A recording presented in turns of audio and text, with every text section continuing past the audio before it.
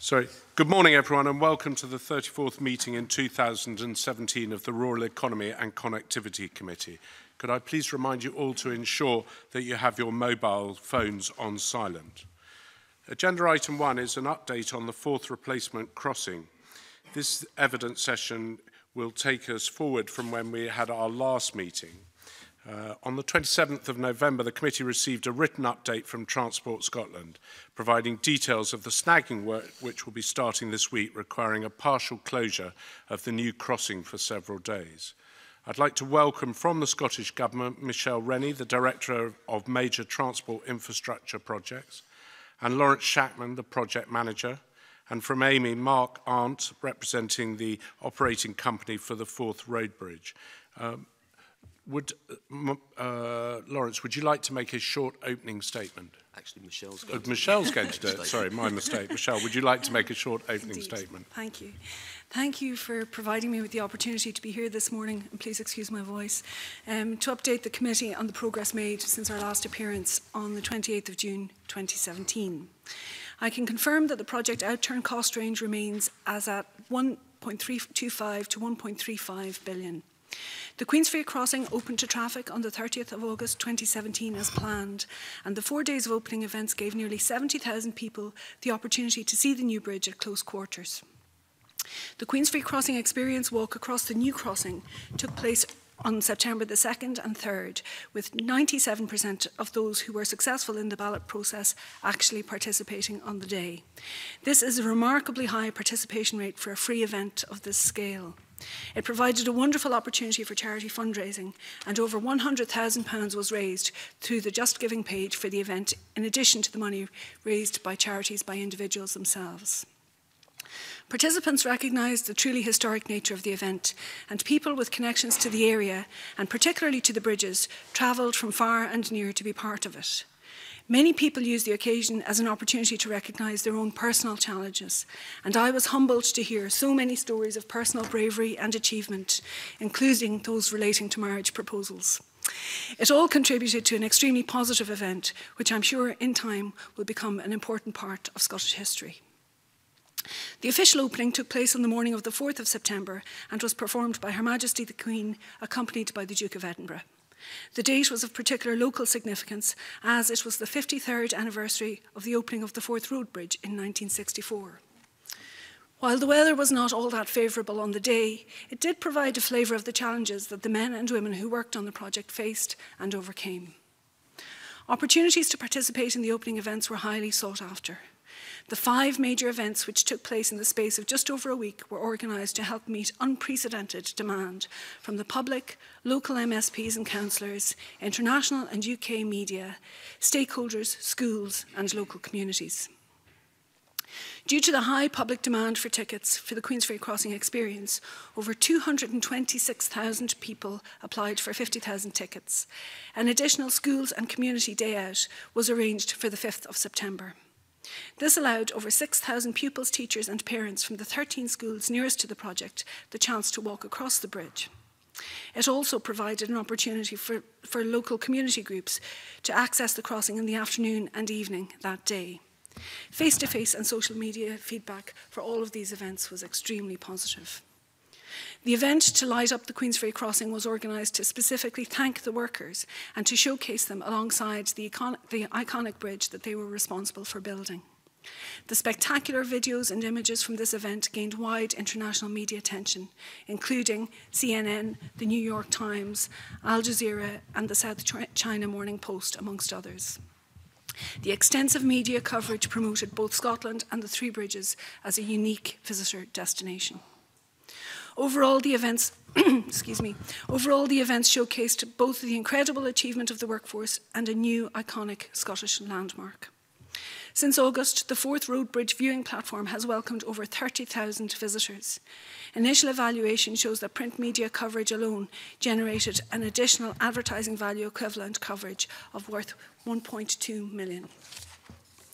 The new roads in Queensferry Crossing reopened to traffic in the early hours of the 7th of September, and in the first few days the crossing was extremely busy, primarily, we believe, due to bridge tourists, many of whom were observed to cross the bridge several times, looping around at Ferry Toll and South Queensferry junctions.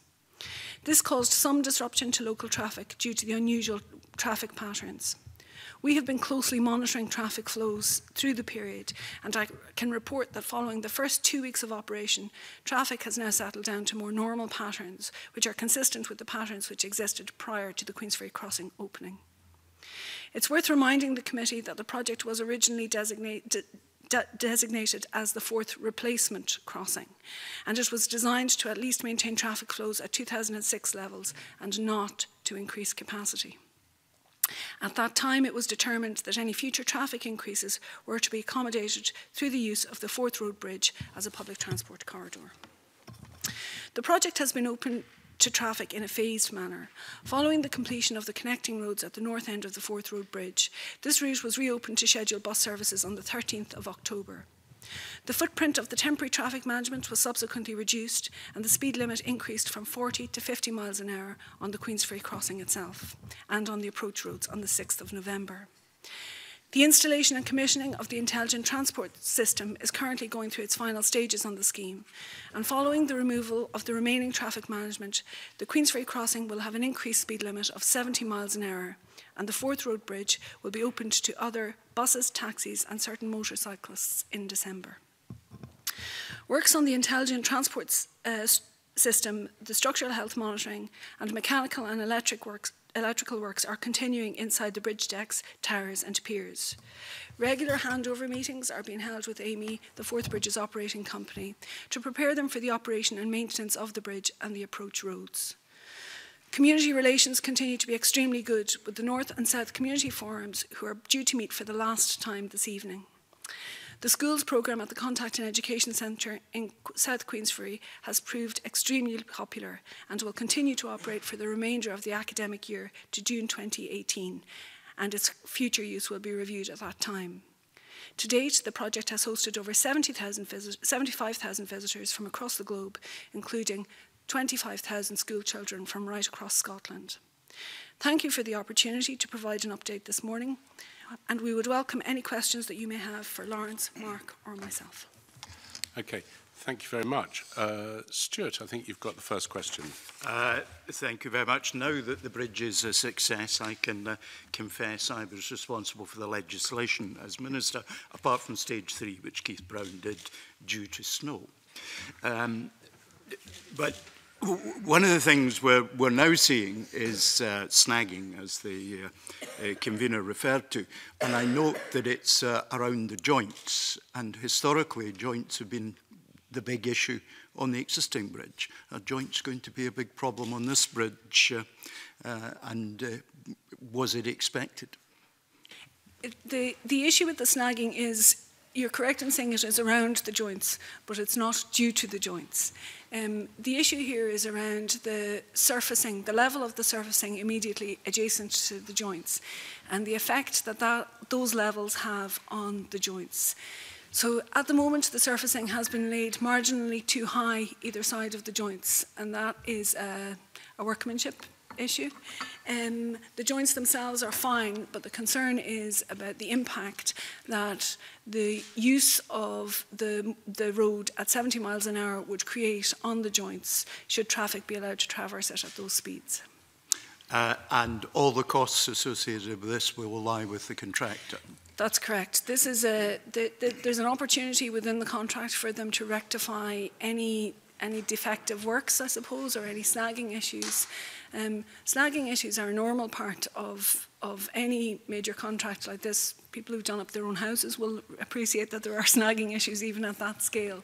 And all costs associated with those snagging issues and finishing works will be borne by the contractor. Including the costs of doing the diversions and things like Correct, that? all costs. Okay. I know we've quite a few questions. It seems to have come at quite short notice, and perhaps that's a bit of a surprise. Is that a fair comment? The issue about the levels on the joints was known about in in August prior to opening. What we didn't fully understand at that point in time was what the impact of those level differences would be. And at that point, the contractor was investigating with the joint supplier, and this is a bespoke joint for this bridge, there's no other just quite the same as it. They were investigating with the joint supplier whether there was an opportunity to undertake a less disruptive, I suppose, solution. The other thing about this is because effectively it's road surfacing that's at fault here, and road surfacing is quite a weather sensitive operation. What we didn't want to do was alert the public to potential dates and then the weather change in the intervening period. We have reasonable certainty with a 5-day forecast ahead. We have more certainty about the first 3 days of that forecast. So at this point, we are satisfied that we can get a sufficient weather window to allow us to start and complete the works within the period. However, we also have hold points within those works so that were the weather to change during that period, we will still get the road reopened by Wednesday morning, the latest. And how would you describe the potential disruption that you are planning for? We've done some work on estimating what delays are likely, and we think that it's likely to be of the order of a few minutes in the morning, 2 to 4 minutes in the morning and evening peaks. Because effectively we're providing exactly the same capacity, we're just rerouting the southbound traffic. And reducing the speed limit. Correct, we're reducing the speed limit to 40 miles an hour on both bridges for the duration of the works. Sorry, Michelle, could you just clarify for me? I think you said it was a works defect and at some stage during your answer there, and previously you said it was a design defect. Is it a defect of the design because the joints weren't known about, or is it a defect of the actual work surfacing? Apologies if I wasn't clear about that. It's a workmanship issue. The design is correct, but the surfacing wasn't laid to the tolerances set out in the design. And that was identified before the bridge opened? That's correct. Okay, sorry, thank you for that clarification. Jamie? Just to carry on, so you knew in August that there would be a problem, but you need a window of opportunity to do the works. So why did the public only hear about this on Monday? The reason that well, first of all, the contractor hadn't designed the solution to this until probably a couple of weeks ago. Like I said, the thing that causes the greatest disruption on the road network is driver confusion. So what we didn't want to do was put out dates and then change those dates. What we wanted to do was put out dates that we had reasonable certainty about, and we could only do that once we had some clarity about what the weather window would be, particularly at this time of the year, because the works are vulnerable to heavy rain and also particularly low temperatures. And as you know, the diversion route is vulnerable to particularly high winds. So we wanted to be able to have quite a bit of certainty about the weather window before we put out information which otherwise may confuse drivers. Is it fair to say that there are also problems associated with the wind shielding? Again, there are minor snagging issues with the wind shielding. There's nothing in comparison to what has been reported. You know, there's a considerable amount of wind shielding on the bridge. Some aspects of that wind shielding need a bit of finishing work. We'll look to do that and any other work we can get done during these few days where we have the lane restrictions on, again, to try and minimise any future disruption. But in the event that we didn't have these days with lane closures on, we could have done those works under hard shoulder closures at night in the normal way that maintenance gets done on any structure. Okay. Can I confirm, who made the decision to proceed with the opening of the bridge, knowing that there would be problems post-opening and that the bridge would have to be closed or partially closed at some point after opening? Well, the issue there is that there was no knowledge that the bridge would have to be partially closed post-opening. There was a view taken that there were no safety implications in opening the bridge at 40 miles an hour and indeed increasing the speed limit to 50 miles an hour. Through the discussions that the contractor has had with the joint manufacturer, it has become clear that there are potential issues in opening the bridge at to a speed limit of 70 miles an hour. And what we want to do is ensure that we avoid those issues and don't do anything to impact the long-term durability of that joint. So the press release that came out on Monday, which I have in front of me, the wording of it almost sounds like this partial closure this week was part of the plan of achieving 70 miles per hour, whereas it sounds like from today it wasn't part of the plan. So I'm a bit confused. Was there always a plan to partially close to address the surfacing issues which you knew about in August? Or is this a reactionary problem to something you've just discovered in the last few weeks? There was always a plan to get to 70 miles an hour in a phased way. We have moved from 40 to 50 and we had always intended to move to 70. We knew that there were some finishing works that would be required before we moved to 70. Until recently, we weren't aware of what the solution would be for these surfacing works and what sort of impacts that they would have on road users, or indeed what lane closures, if any, would be required.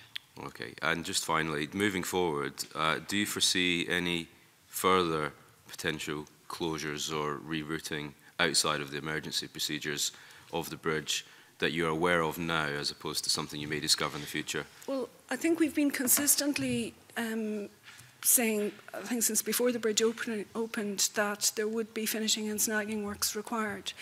And the contract allows for those works to happen up to next September. So, you know, at no additional cost. So there will be some additional works going on throughout that period, and they will include the things that I mentioned earlier, the mechanical and electrical works, the intelligent transport system, the lifts to the towers, and that kind of thing. But there was no reason to delay opening the bridge for those kinds of works. That sort of thing is entirely normal on any infrastructure project. Okay, so just to clarify, I don't think the question was answered with greatest respect. You know? If it's a very concise question, because there are a lot of questions to get through. So will there be further closures between now and next September? There will be some lane restrictions happening between now and September, yes. Thank you. Sorry, just before I move on, because I know Gail Ross got a question. I remember hearing evidence before that one of the reasons why the bridge opening didn't come originally as quickly as was anticipated was that the resurfacing couldn't be done in cold weather. It appears that we're doing now resurfacing at potentially the coldest time of the year. Is that right, or have I misunderstood that? We are... I mean, resurfacing happens as a matter of course across the Scottish road network whenever it's needed, and emergency repairs in particular take place all the time. This isn't a time of year that you would necessarily choose to resurface, but because we have a weather window that allows us to do that, it's okay. What we're doing is 15 metres on each side, which is relatively straightforward to do. We probably wouldn't choose to resurface the entire bridge at this time of the year because that's going to take much longer and you have less certainty about the weather window. Okay, Gail. Hi, good morning panel. Michelle, I just wanted to really quickly touch on something that Jamie just said about ongoing works, and you mentioned different things that are going to be happening over the course of the next year or so, and these are par for the course with a major structure. I wonder if maybe you could tell us a little bit more about those, or if it's more convenient to give us a little bit more detail, maybe write to the committee with a list of ongoing projects and timescales, if that's okay. We'd be happy to provide more information through the committee. Thanks. Rhoda. Convener. Can I ask about the Forth Road Bridge and when it'll be open to public transport, fully open to public transport? Arndt, do you want? We intend that to be opened up before Christmas as part of the move to 70 miles per hour operation, opening up the public transport corridor on the Forth Road Bridge happened before Christmas. Okay. And you were saying that coincides with the 70 miles an hour on the new bridge. Is the Forth Road Bridge going to be 70 miles an hour? No, no. The Forth Road Bridge will be, as it always has been, normal 50 miles per hour speed limit on the Forth Road Bridge. I think Mark's probably better placed to tell you why it can't be increased from 50 miles an hour. The bridge no, being it's fine. I just wanted to clarify. So, no, it'll be 50 miles an hour on the Forth Road Bridge, 70 miles per hour, subject to the variable mandatory speed limits on the Queensferry crossing. Yeah, no, I thought it would be strange if it suddenly went up in speed. I use the Queensferry crossing quite often, and I'd hoped, I guess, that the new crossing would mean that there would be fewer tailbacks at peak times, and that really hasn't changed. Do you see the increase in speed dealing with that, or is the tailbacks at peak times something we're just going to have to live with? I think in some ways the increase from 40 to 50 has made some difference, because when the vehicles are moving faster on the main carriageway, there's slightly bigger gaps between the vehicles, so it makes it easier for traffic to merge from the slip roads. And then as you go to 70 miles an hour, the gaps between vehicles becomes bigger still, so there's more opportunity for people to merge. But fundamentally, there's 2 lanes on the Queensferry crossing in both directions, and there were 2 lanes, or there still are 2 lanes in each direction on the Forth Road Bridge. So there isn't a step change in capacity as such. The thing that we keep saying to people is it's a lot more resilient.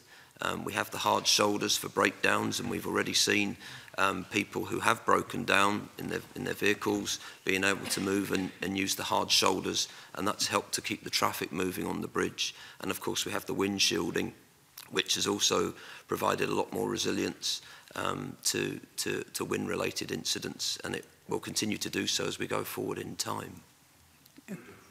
Next question. There's a couple queuing up. Could I bring them in and then come back to you? Mike and then John, if I may. I'm just concerned that the right lessons are learned for major projects in the future. I use that bridge regularly, and all the time, at least twice a week. It was quite clear that there was huge congestion in the early days, and I put it down to the 40-mile-an-hour restriction. As soon as that was lifted, and I use this regularly, as I say, as soon as that was lifted, it was quite obvious to me that moving to 50 miles an hour, and it's interesting to what was just been said, made a huge difference to the congestion across that bridge. Huge difference. And if only we'd had the 50-mile-an-hour at the beginning, then I think we would have not had all the congestion issues that people were getting anxious about. So really, I accept that initial few days there may have been tourism about people looking at the bridge. But once that was away and people were using it regularly, we still had the congestion, and it wasn't until the 6th of November that suddenly we managed to get that ease. In an ideal world, it would have opened at 50 miles an hour, but there were other reasons. For example, finishing off some Central Reserve barrier works, and at either end of the bridge, as part of the transfer of traffic from the Forth Road Bridge to the Queensferry crossing, had to be undertaken in the Central Reserve, and we couldn't do that work at 50 miles an hour. We had to limit the traffic to 40 miles an hour for safety reasons. So why didn't we just make sure that all the work was done before we opened it, so we wouldn't have had all the congestion for those weeks in that period? Because we couldn't actually transfer the traffic over to the new bridge. We had the gaps in the Central Reserve to get the traffic through to the Forth Road Bridge. No, my point is, why did we open early, open on time when the work wasn't done? And we could have made sure the work was done and then opened at 50 miles an hour, and then nobody would have had the congestion. It was physically impossible to do that, because if you remember, the traffic was orientated, so it came, if you're coming from the north, you travel across the emergency link on the north side of the bridge, and the northbound traffic also through the Central Reserve gap onto the new northbound carriageway as you come from the Forth Road Bridge. So you've got a gap in the Central Reserve, and there's no way of doing that without moving the traffic around. So in terms of your wider question about learning for the future, where we can, we incentivise, and where we can and where it's safe to do so, we incentivise contractors to run temporary traffic management schemes at 50 miles an hour. Oh, I'm pleased to hear that. And we've done that on M8. Okay, I'm pleased to hear that, Convener. Thank you. Right, a quick question from John and then back to Rhoda. Thanks. You said that there was no step change in capacity, i.e. there's 2 lanes in each direction, so there's still 4 lanes as there were before for most traffic. However, the total capacity we now have, if you include the hard shoulder, on the new bridge we've got 6 lanes, on the old bridge we've got 4, so we've got a total of 10 lanes now, and we're only using 4 for most traffic. I mean, will there be consideration given at some point to using more of the 10 lanes? Well, the Fourth Crossing Act, going back to Stuart Stevenson's earlier point, was all predicated on there not being a step change in capacity, basically 2006 levels, which is when the Fourth Crossing Act was ostensibly based on, and that any increase in demand to cross the Forth would be met by public transport. So although there's, as you quite rightly say, in theory, a lot more capacity there, the policy is to promote public transport to fulfil the requirement to cross the Forth going forward. Now, no one's got a crystal ball. There may be a change of policy in the future, and yes, you could change the configuration in the future, but that's the Fourth Crossing Act. We also expect to be able to maximise the efficiency of the new infrastructure once all the intelligent transport systems are fully operational, so that we can use ramp metering and the like to control any queuing. Okay, thank you. Rhoda, do you have a follow-up question before I go to Fulton? I think I'll leave it at that, Convener. Okay, thank you, Rhoda. Fulton. Thanks, Convener. Thanks, panel.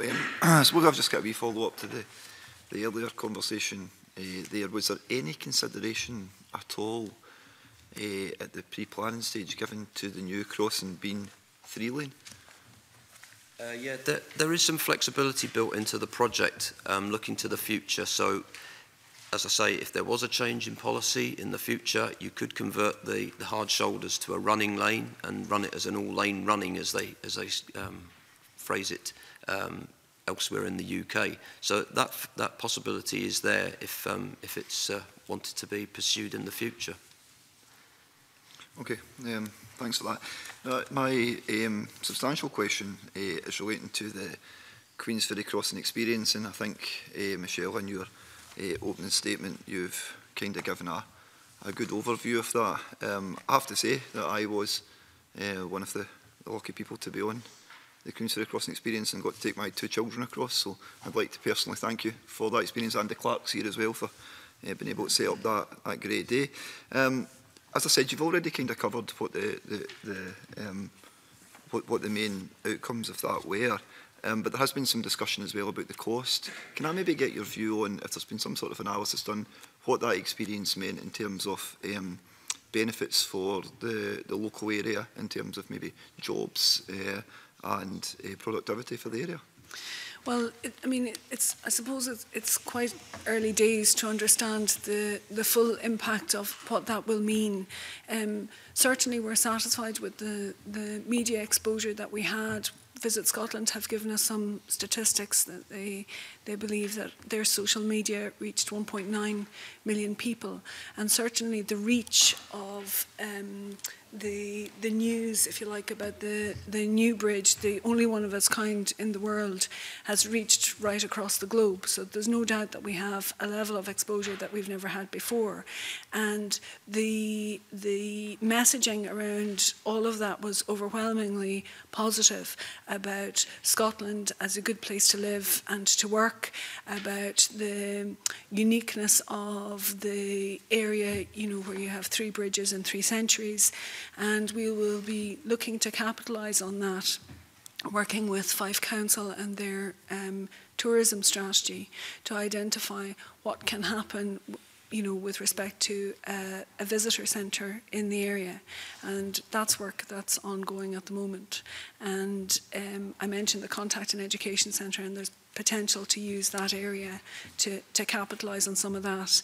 And I did mention that since, you know, the interest in the area has peaked, and there's no doubt about that, in the last few months, where we've had, I think, 32,000 people visit the viewing platform. You know, they're numbers that have been unheard of up to this. Yeah, I suppose the point I was trying to ascertain was if you were satisfied that the costs of putting on such an experience, which will be questioned, and rightly so, that's our job. If you're satisfied that that's offset by the potential benefits both at a local level to the local area and surrounding parts and the national perspective as a whole. I think we were pretty satisfied with what we got. We looked at putting on additional events in North and South Queensferry, but when we did some more analysis on that, because of the road network in the area, potentially adding additional traffic into those areas would have compromised the quality of the events and the ability to get to and from the events that the main events that we had on offer. So as a result, we ran some. We wanted to keep the focus of that quite local for local people who'd witnessed the construction of the schemes. So we did some animation around South Queensferry, flags and bunting and the like, and we kept that up until the ferry came in a couple of weeks after the cruise ship came in a couple of weeks after the events. We ran some tea parties and the like, and overall with the level of community engagement that we had, the local community seemed to be quite happy with that. Excellent. Thank you. So, and just to confirm that you kindly sent a letter to the committee outlining all the costs at £3.5 million and one or two other points. So move on. So thank you for that letter. John. Thanks, Convener. Following on from Fulton McGregor, I understand you had a number of community forums during the running of the project, and also Transport Scotland were providing regular project updates. Do you feel that's been successful on the whole? Yes, being part of the community forums right from the start and pre-construction, I think they've been very constructive, been a great opportunity for the local communities to come and ask questions, for us to, as a project team, to provide information both on current events as they were at that particular time and for future events. Basically to embrace the local community as much as we could do and explain where there were issues, why things had gone in a certain direction, to take constructive criticism on board as well when that was levelled to us. Yeah, we've tried to build bridges, excuse the pun, with the local community. So I think they've been very successful. I think the interval, 3-month interval, has been the right sort of interval as well. We've also had members of... Sorry, the 3-month interval? 3 months. Each of the community forums is held every 3 months through the course of the project. And obviously, in terms of the general public, that's been supplemented with the community update leaflets, which have also gone out typically 3 monthly as well. And also for the general public, in and around the project, wider within Scotland and elsewhere around the world, we've got the websites which have provided a plethora of information, whether that be old documentation around the reasoning for the project to traffic management updates about current and upcoming events. So I think generally I'd like to think that the communication focus with the local communities and wider has been really very positive. Now, I understand for some of the residents of South Queensferry, it now takes them longer to get to Edinburgh because they cannot get on, I think, off Ferrymuir Road onto the roundabout. Was that something they understood was going to happen beforehand? We explained that extensively to the local communities at the planning stage, and it was also brought to the fore at the Fourth Crossing Bill stage. So yes, there are some people that have a further distance to travel, but there are also a lot of people that have less distance to travel as well. So there's a balance to be struck there, and that really influenced the positioning of the junction back in 2009, 2010 at the time of the bill. There was a lot of discussion with the local community about that. Okay. And finally, for future projects, if there's other projects happening, especially even smaller projects, do you think there's lessons from your consultation forums and things that other projects could learn from? Yeah, I think it's definitely engage with the community as much as you can, as early as you can. But when you do engage early, you have to have meaningful discussions. I think looking back on things, sometimes members of the community may be asked us questions. We didn't have the information to give them the answer. It's a time where you need to go, as a project team, to go away and do your homework and come back with you know, high quality information. It might be that you come back with 2 or 3 options around a particular question that the member of the public is asking about. But it's very important to engage at an early stage. So that's applicable to any size of project anywhere. I think the other key thing is that using technology to help people understand what the project's going to look like. So, for example, on our project, we had a virtual reality model, a model where you could actually visualize what the project was going to look like, and we used that extensively in the early stages to show landscaping, the distance from a person's house to the road, and what kind of impacts there would be and how they could be best mitigated. Across our other projects, we're also learning a lot of lessons from the fourth replacement crossing.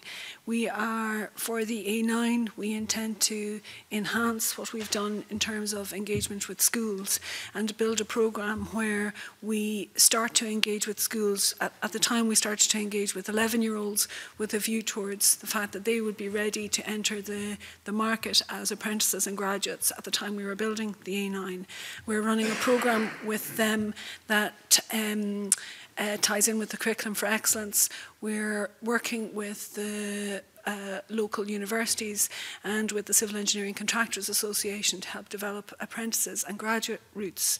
And we are also looking at, on some of our smaller projects, identifying dedicated resources to community engagements, because, you know, in the past where we've maybe got it wrong has been that where people are doing this as a bolt-on part of their day job, and actually, you know, communities expect a little bit more and they're entitled to a little bit more nowadays. Okay, thank you. John Finney, yours the next question. Thank you, Convener. Good morning, panel. I'm grateful to Mr Shackman for outlining the purpose of the legislation and the issue of capacity and the role that public transport would play. Now, with the forced replacement crossing public transport strategy was initially published in 2012, and the most recent update on that seems to be that it last met in April of 2017. I wonder if you could outline what plans, if any, there are to promote cross-Forth bus services now that the crossing is open, and how you envisage the implementation of the public transport strategy being taken forward, please. Actually, the most recent public transport working group meeting was on the 24th of October, so it was very recently, actually. One thing I will say, coming out of that meeting, which is attended by all the relevant bus companies, Lothian Buses, Stagecoach, First Bus, Confederation of Passenger Transport, and the local authorities, was a positive outlook from the bus operating companies in terms of patronage at Halbeath Park and Ride, Ferrytoll Park and Ride. I believe they're now over 90% full most days, so that's a good positive in terms of encouraging people to use public transport. So that was one of the things that was discussed at the most recent meeting.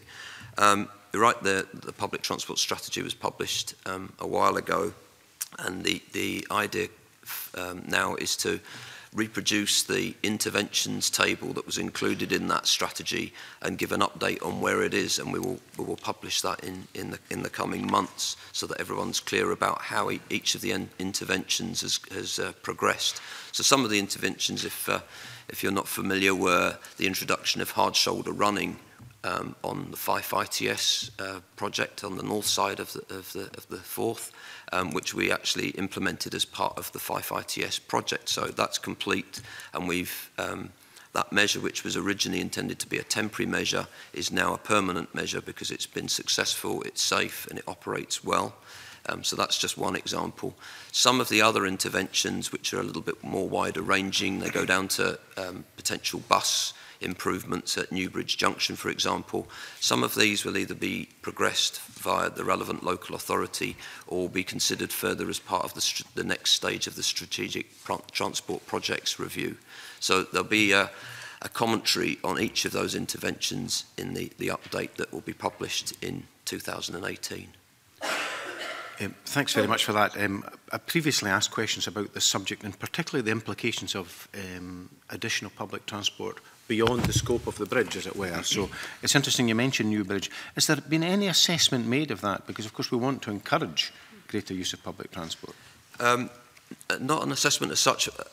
Working with Stagecoach, who are the main operator of the fourth corridor, if you like, they're keen to see how the project performs once it's completely open. So talking about the managed crossing strategy being fully in place, so they can start to gauge where they can introduce potentially new services, potentially adjust existing services to suit the demands of people crossing the Forth.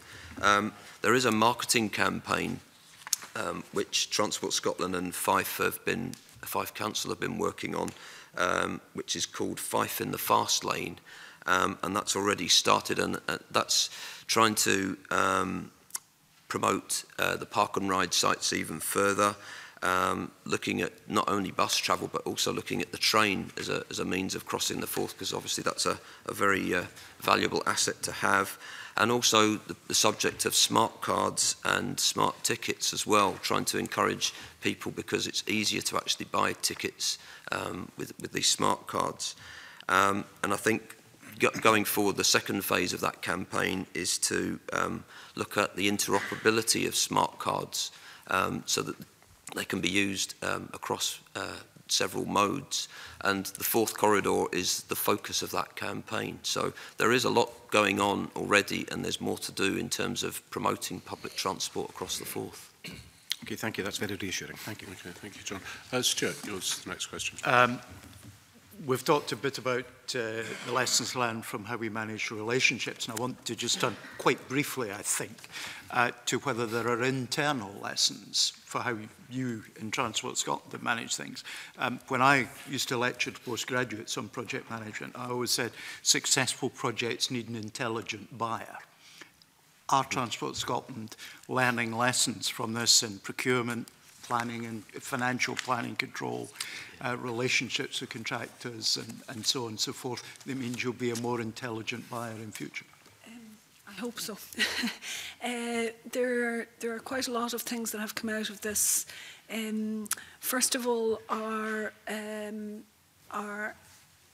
attitude to risk, and about how we quantify that risk. And one of the things that has been particularly successful on this contract is that we've spent a lot of time identifying what the risks are and allocating sums of money towards those, and we have strategies for managing those. And who bears the liability for each of those risks is clearly understood between ourselves and the contractor. So that avoids the need for an argument or litigation down the line. So that's very important. So just before you move on from that, did you therefore have a risk register that was shared between yourself as purchaser and the contractor that was agreed? We have, each organisation has, well, through the construction phase, each organisation has their own risk register, because at that point the liabilities are already split.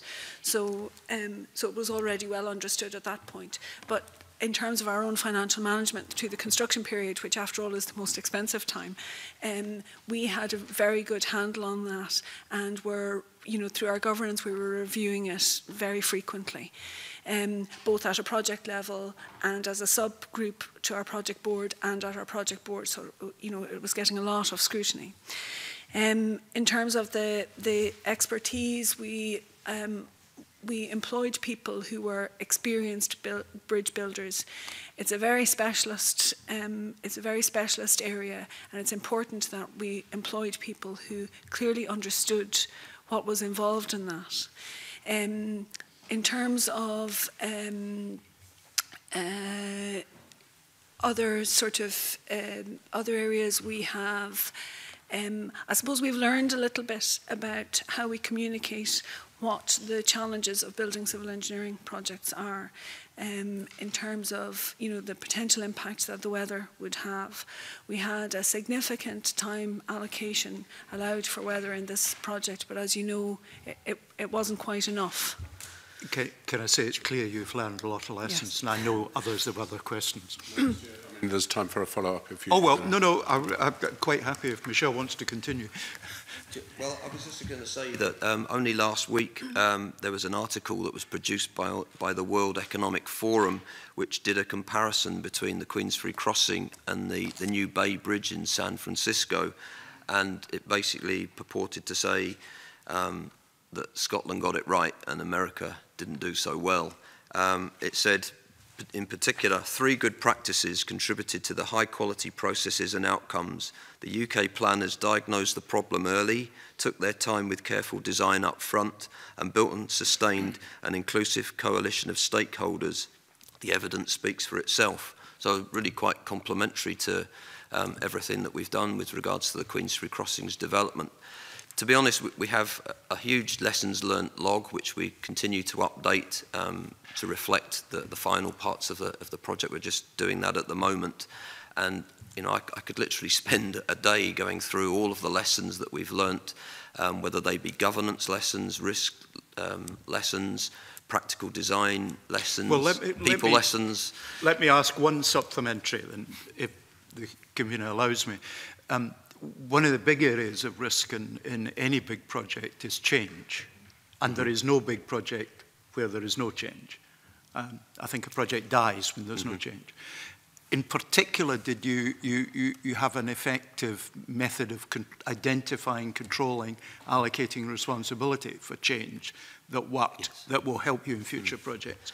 Yeah, I think there's 2 sides to that. There was, during the design and development stage, working with our consultants, we had a change control mechanism. So we had an initial plan of the work that they had to perform. And for example, one of the early things was, the original assumption was the Forth Road Bridge wasn't going to be used in the future. This is way back in 2000 and early 2008. But as a project team, we thought it would be sensible to look at that, reconsider that particular line of thought. So one of the change controls was to actually have a look in detail at what use could be made of the Forth Road Bridge, and that work was carefully detailed and eventually formed the managed crossing strategy that we're realising. So there's those early lessons, and then with the contractor, there's various mechanisms in the contract to vary the contract, which we try our hardest not to do, because we want to just keep the contract as it's defined, so it's a tight contract. But there's also mechanisms in there for the contractors to suggest changes, and some cost-sharing initiatives can come to the forefront, which benefit both parties. There's a fine line between fixing the scope and a fixed outturn cost, and actually being able to take on and take advantage of good ideas and innovation as it arises. And I suppose that sort of highlights the importance of the governance regime and ensuring that, I mean, for our governance here, we had very wide representation on our project board. We had representation from a number of stakeholders, from our finance our finance colleagues in Scottish Government, and from industry representatives. So we had and from people who delivered other different kinds of projects in the past. So we had quite a varied sort of view on the project board, which gave us quite a balanced opinion. And I'm sorry. What was particularly useful was that the people who were empowered to make the decisions were independent of the project team, but sufficiently close to the project to have good visibility about what was happening and what the impact of those decisions were, so that the decisions could be taken quickly. Because sometimes, even when something is a good idea, if you don't act at the right time, you lose the benefit, you lose the momentum. So that's been very important. I'll just make the observation. I worked, of course, in software projects, much more complex in change terms, but we always had the option of dumping the difficult changes into phase 2. You'd know phase 2. Indeed. And I think I'm just going to leave that statement there and move straight on to, I think it's Richard. Good morning. I'm going to bring Mr. Mark Arndt in now. A couple of questions for you. Scottish Government awarded a 5-year-long contract for the management, maintenance, and operation of the Forth Road Bridge, and when completed, the Queensferry Crossing, to AMEY on the 18th December 2014. So that's going to come up 2019 for renewal. But I'll park that for a minute. The first question is there a warranty period for the Queensferry Crossing, and how will the warranty repairs be managed? I take it it will be the contractor who will do the warranty, not AMEY. Can I answer that? You do that, and then there's a defects correction period, which is the normal sort of thing that we have on projects like this. It's a 5-year defects correction period. So in the event that any defects arise over that period of time, 5 years. That's correct. That will be the responsibility of the contractor and is contained within the costs we have already spent on this job. Okay, right. So, what responsibility for the management maintenance of the Queensferry Crossing has been transferred to AMEY to date, and are there still any responsibilities still to be transferred? In regards to transfers, has there been any TUPE transfers? You know what TUPE is, Mr. Arndt? Went through an extensive. Right. Was there any TUPE transfers when you took over the bridge? And if any of your workmen were to be TUPE transferred elsewhere, would AMEY pay any redundancy? Right, okay. When AMEY were awarded the contract in 2014, but the service delivery, we had a 6-month mobilisation period, so it actually commenced on the 1st of June 2015. From that date, there's a 5-year initial contract period that's extendable up to 10 years under our existing contract. All staff that were previously with the historic Forth Estuary Transport Authority did TUPE transfer to AMEY under the legislation at that time, and indeed probably 95% of those employees are still with us through a couple of retirements and resignations and the like. Going forward, we've no ambition to make any redundancies or the like. Quite the contrary, we're a growth organisation, and when the Queensferry Crossing is fully transferred to us, there's additional obligations there. So quite the contrary, we're looking to increase employment rather than reduce it. But AMEY are a multinational company. We do dozens of TUPE transfers every year across different contracts, and indeed we have specific teams that specialise in that, and at the time of mobilisation or demobilisation of contracts, there's a team dedicated to support the resource management at that time. So if there was an occasion where AMEY is quite a big company, your headquarters is based in Oxford, I think? That's correct, yep. You know, so if AMEY is TUPE transferring people and those people are not taken by another company, would AMEY pay redundancy? No, we wouldn't be looking to make anybody redundant. The TUPE employees would either have an option to retain employment with AMEY, and it might be in another contract or a similar role, what if there's no employment with AMEY? If they have an obligation. There's a specific reason why I'm asking this question. There is a specific reason why I'm asking this question. And you may want to tell your fellow colleagues in North Lanarkshire to get on with sorting something out. But basically, I want to know, does AMEY pay redundancy? Of course they would pay redundancy, but not associated with Mark, can I come in at this stage and just say, if there's a specific issue in North Lanarkshire, it may be appropriate for Mr Lyle to write regarding that. And I think that, Mark, you can very much take your answers to do with the bridge and leave it at that. And I think you've made quite a clear statement on that. If you want to add anything to it, I'm happy to take an ad. Me personally, have nothing to do with North Lanarkshire. Right. I'm very happy to ignore the comments about North Lanarkshire and move on to Mr Chapman with a short question. A couple of short ones. AMEY manages the approach roads north and south of the bridge. How do you intend to engage with road users and communities at either end of the bridge in the near future? As Lawrence said, there is a kind of strong community engagement programme ongoing just now. We'll be looking to continue that. We currently participate in the Forth Bridges Forum, and as part of that, there's various community and public engagement events. What we will be doing is targeting them at appropriate times when there's something to tell the communities and the like. But we do have a really strong community engagement presence in the Forth Bridges area. We engage currently with the community councils on both sides of the bridge. This summer, we refurbished South Queensferry Community Centre, which was free of charge. Every AMEY employee is entitled to 1 day's paid community service day. And at Forth Bridges, we employ about 100 staff, so each of them is eligible to take that. As I say, we work with the communities to identify targeted and focused community engagement events. And as Lawrence said, the continuation of the current successful programme, something that we'll be looking to take forward. And just add, we're just about to publish an updated Engaging with Communities document, which is titled Forth Bridges Operation and Maintenance, which outlines how you can contact any part of the project in relation to a piece of maintenance work or the bridge, Forth Road Bridge or Queensferry Crossing, and talks about how engagement will continue into the future.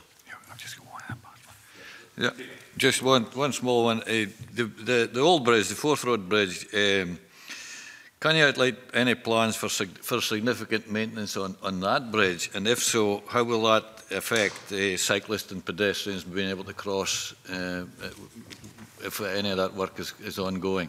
Okay. Yeah, there's a huge capital investment programme currently underway and planned for the coming years.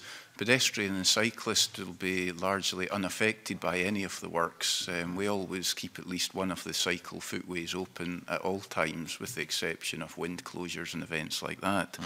At the moment, you're probably familiar with the Truss End Link project that closed the bridge a couple of years ago.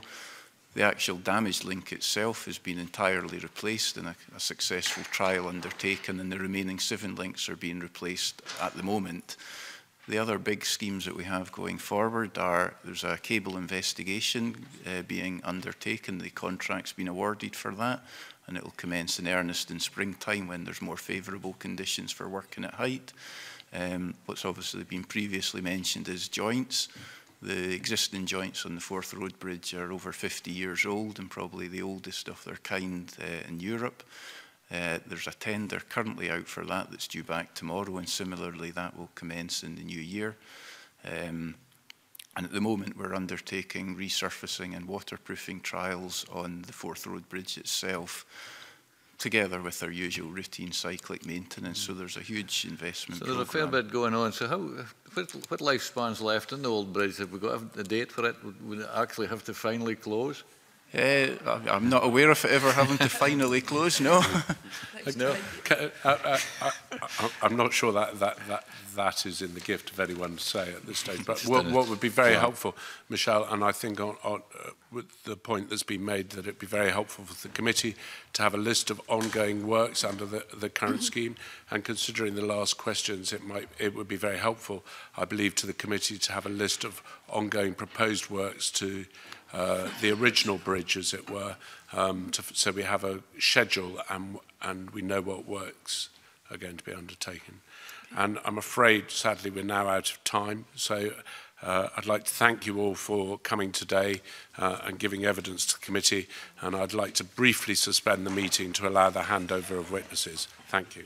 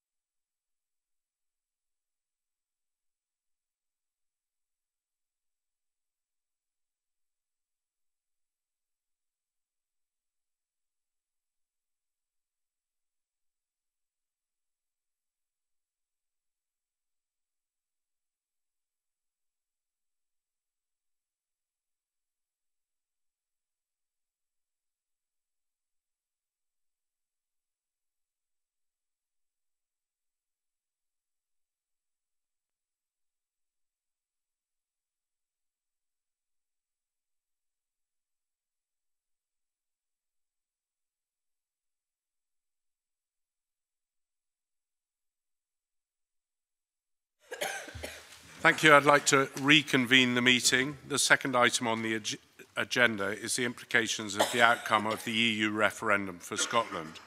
And before we move into this session, I'd like to ask members to declare any interest they have in relation to this.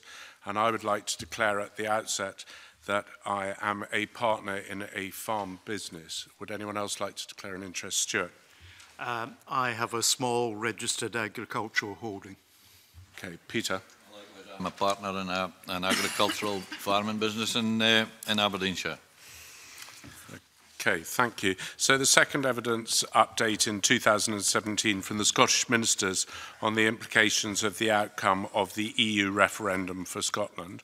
I'd like to welcome Fergus Ewing, the Cabinet Secretary for the Rural Economy and Connectivity. I'd also like to welcome Mike Russell, the Minister for UK Negotiations on Scotland's place in Europe. They are accompanied by David Barnes, the National Advisor on Agricultural Policy, Mike Palmer, the Deputy Director at Marine Scotland, and Ian Davidson, the Head of Constitution and UK Relations. Cabinet Secretary, would you like to make a brief opening statement followed by the Minister, or if you want to do it the other way around, I'm relaxed.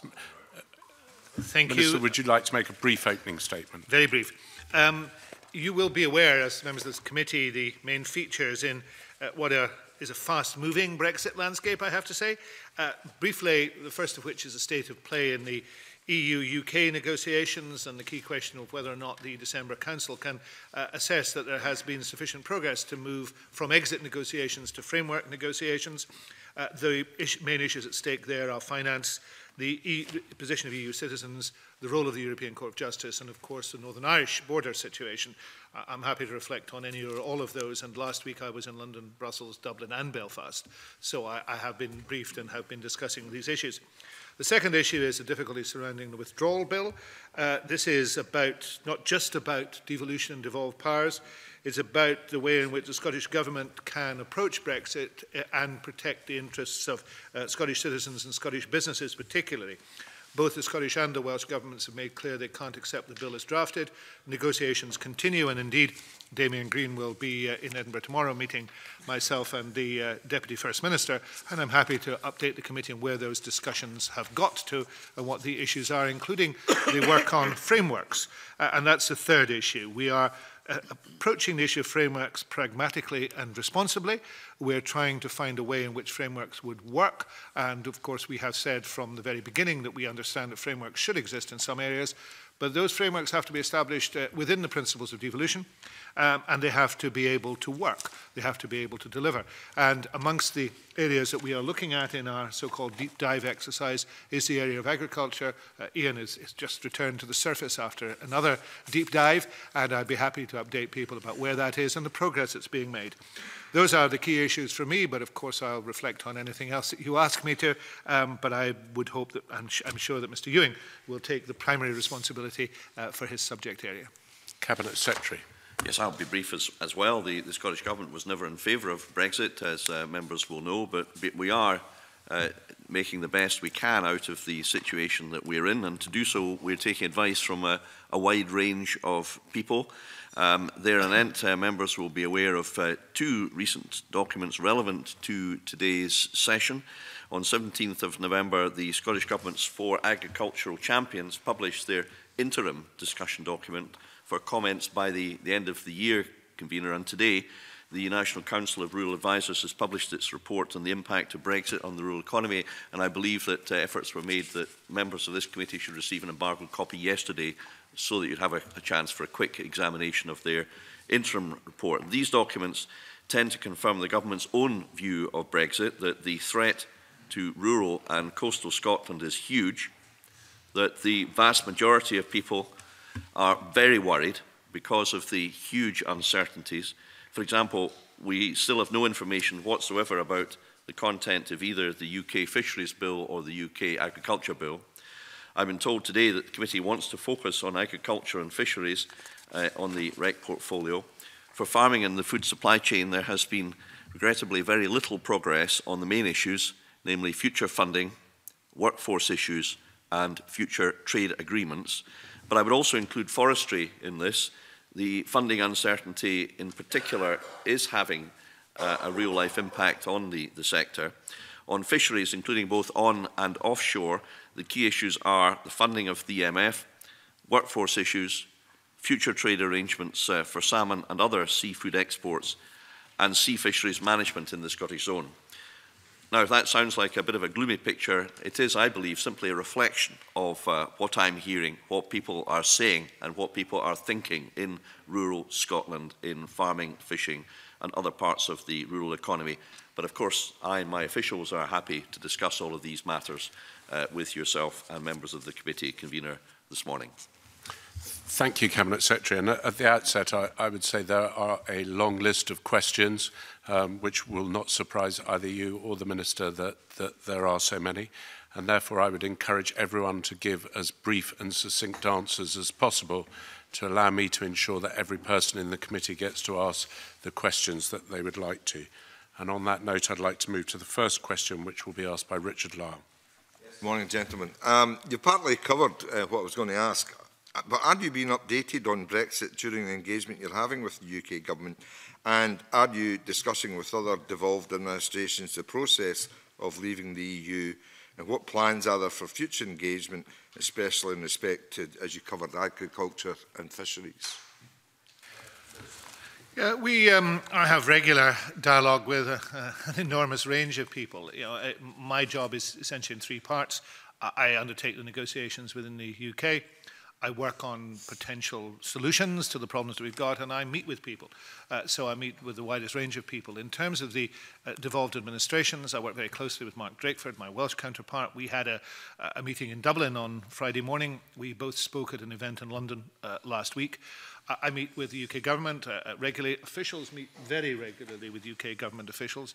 But I last spoke to Damien Green, who chairs the JMC. We had a bilateral in Jersey on the margins of the British-Irish Council in Jersey 3 weeks ago. And we would continue to have that. The JMC has started to meet again, which is very welcome. And I have paid tribute to Damien Green's role in that, in getting the process started on a slimmed-down basis. I endeavour to have the widest contacts with people in Brussels, for example. European Parliament, I saw Danuta Hübner, one of the 5 members of the Brexit group in the European Parliament. I spoke on a platform with her last week, and I see her on a regular basis. I see other members of that group, and I see other MEPs. I meet with commissioners, I meet with staff of the Commission and the Council, and that is all on a regular basis. And we keep close contacts with others who are involved in this. I mean, clearly at the British Irish Council there will be conversations with the Irish government and with the Crown dependencies. And in Northern Ireland, which is more difficult, given the lack of an administration, then we have our contacts have been built up over a long period of time. I had hoped to see the DUP this weekend, but it was their conference, but I will see, I hope, the DUP before the end of the year. I did meet somebody from the UUP, somebody from the SDLP in the last week or so, and I would keep a dialogue going and try and understand, and somebody from Sinn Féin, and I would keep that dialogue going. Just quickly, what's your view on the hard border between Northern Ireland and Ireland? We wouldn't want to do anything that makes that more difficult, but quite clearly this is a crucial issue now. I mean, last week this was being discussed very openly and very fully within Brussels. 2 or 3 weeks ago, it was hardly being mentioned. It is essential that there is no hard border. That is vital in terms of trade, but it's also really important in terms of the stability of the Northern Irish peace process and the Good Friday Agreement. Our view very much is that they're required to find a solution, but it's very difficult to find if they are also, to be blunt, if the Conservatives are in hock to the DUP and the DUP don't want the solution that is being proposed by the Irish government. So there needs to be continued dialogue and debate, but this should not be diminished as an issue. And I think the language that is being used on this and the rhetoric, particularly from some parts of the Brexiteer press, is very damaging indeed. And there needs to be a much more sober assessment of what can be taken forward. There's a frustration, which is very obvious in the Irish government, that they have not been listened to on these issues, and that there tends to be a view that the British government comes to the table with no solutions, having created the problem. So there needs to be a negotiation, there needs to be a solution, but there cannot be a hard border. Now, the obvious solution to this is the solution that the Scottish Government has espoused for Scotland and indeed for the whole of the UK, which is to remain within the customs union and preferably the single market as well. It is that context that could change this. It changes negotiations, because negotiations become about single market minus, essentially, and it changes it in terms of the dynamic in Ireland, because if there's a customs union, then this problem disappears. But that customs union has to be more widely than Ireland if the border issue is not to be a great one. So I think that is where the solution lies, and I'd continue to espouse it. It's been our position for a year. Thank you. Secretary, can I bring you in, because you wanted to answer that, and then I'd like to go to Mike Rumbles. Yes, thank you, Convener. In terms of engagement at the start of the year, DEFRA and the devolved administrations agreed to set up 5 official level working groups.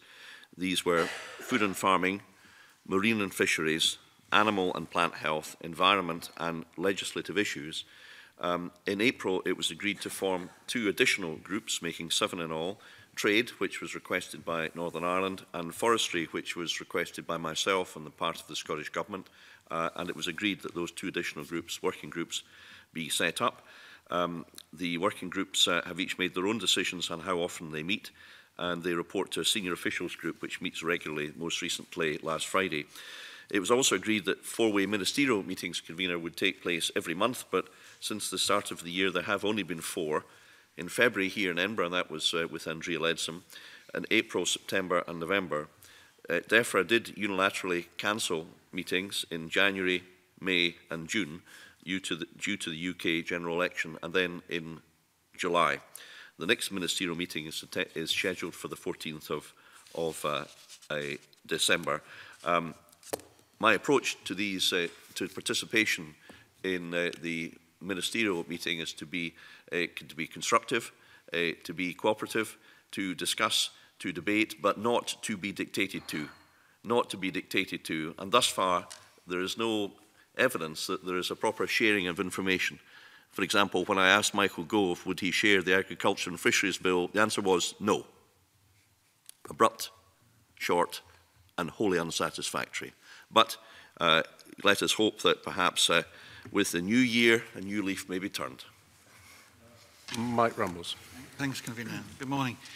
I've been advocating for almost 18 months that Scottish ministers should have taken the initiative and designed a new bespoke system of agricultural support for when we leave the EU, by getting all our stakeholders, that's the producers, environmentalists and consumers, together to agree a way forward for Scotland. It now looks like this opportunity is being missed, as ministers are now talking about, that's Scottish ministers and UK ministers, about working within an agreed UK framework. So my question is, why are Scottish ministers not working on designing a bespoke system of agricultural support for Scotland that will feed into this UK framework? Are we just going to implement the Common Agricultural Policy as we inherited it? Why are we missing such a marvellous opportunity in some respect to design our own bespoke system for Scotland? Cabinet Secretary, I think that falls to you to answer. Well, not for the first time, I must respectfully disagree with everything that Mike Rumbles has just said.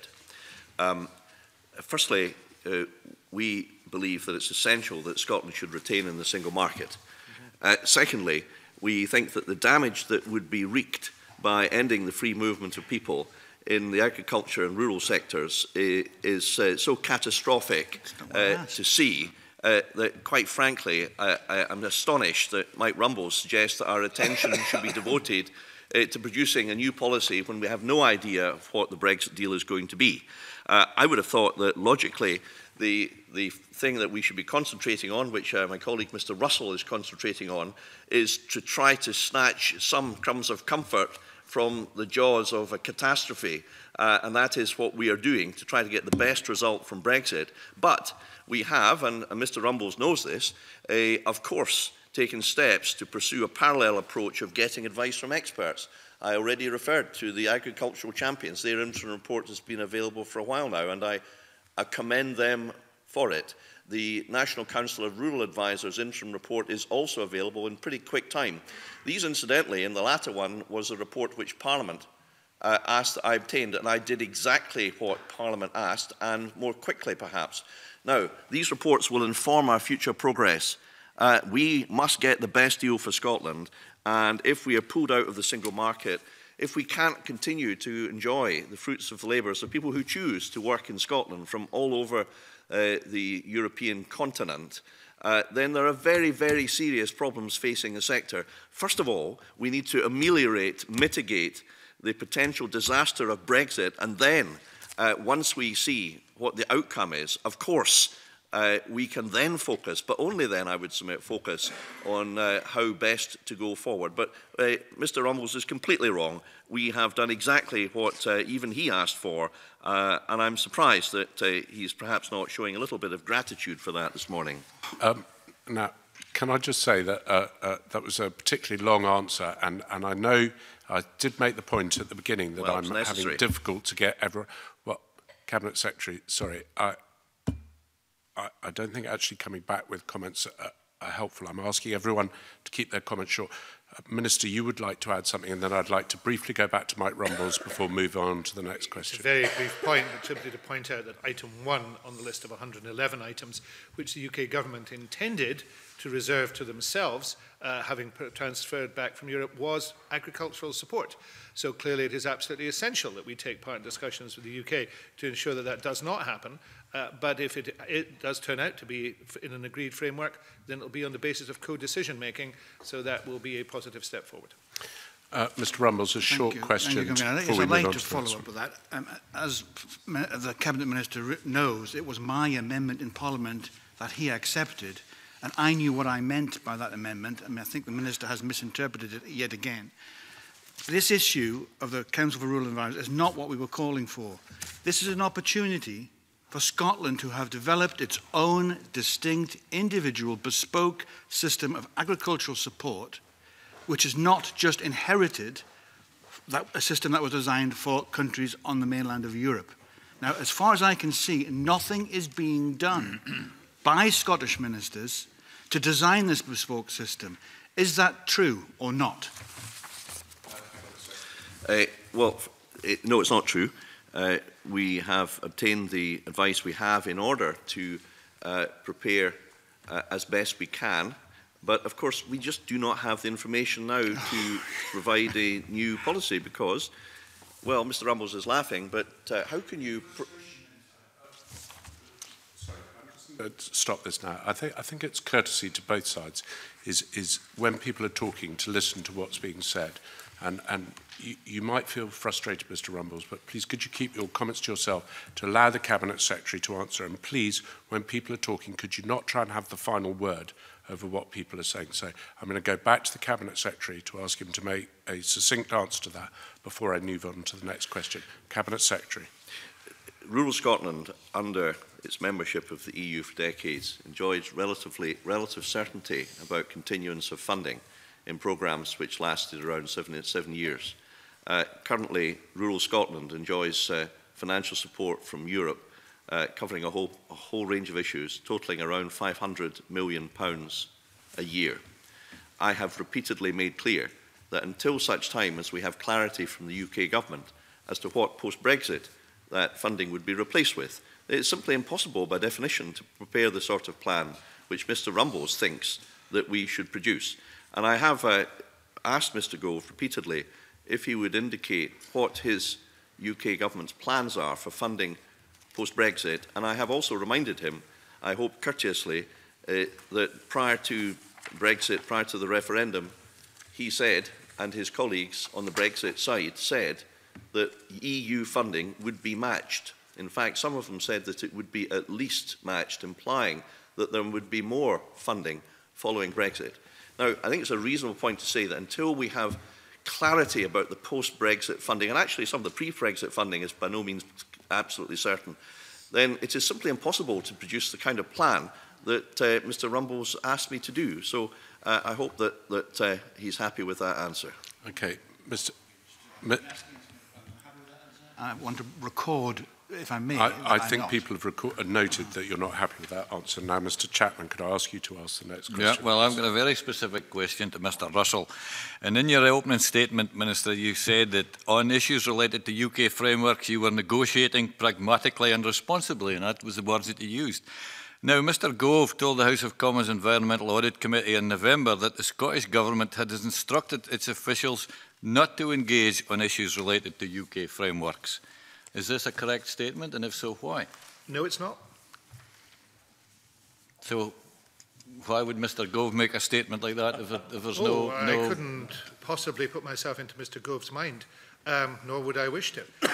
The reality of the situation is that we are engaged, and I think the words pragmatically and responsibly were actually used by Fergus Ewing, but I don't resile from them. We're engaged in a difficult exercise, which is to build trust on both sides, to try and get these frameworks to operate. That is a careful and responsible activity. And step by step, we're doing so. And we're doing so, and I pay tribute to him, with the assistance of Damien Green as the First Secretary of State, who having taken over the chair of the Joint Ministerial Committee, has been very constructive. So, step by step, we're trying to create those frameworks. What does not help is either Mr Gove or Ian Duncan, who has repeated that remark, making remarks about Scottish Government officials which are simply not true. The reality is that there have been endless discussions. Ian is just back from a discussion. Officials from the Fergus Ewing's department are endlessly involved in discussions. What we won't be is bounced into agreements that Mr Gove wishes to reach for his own purposes.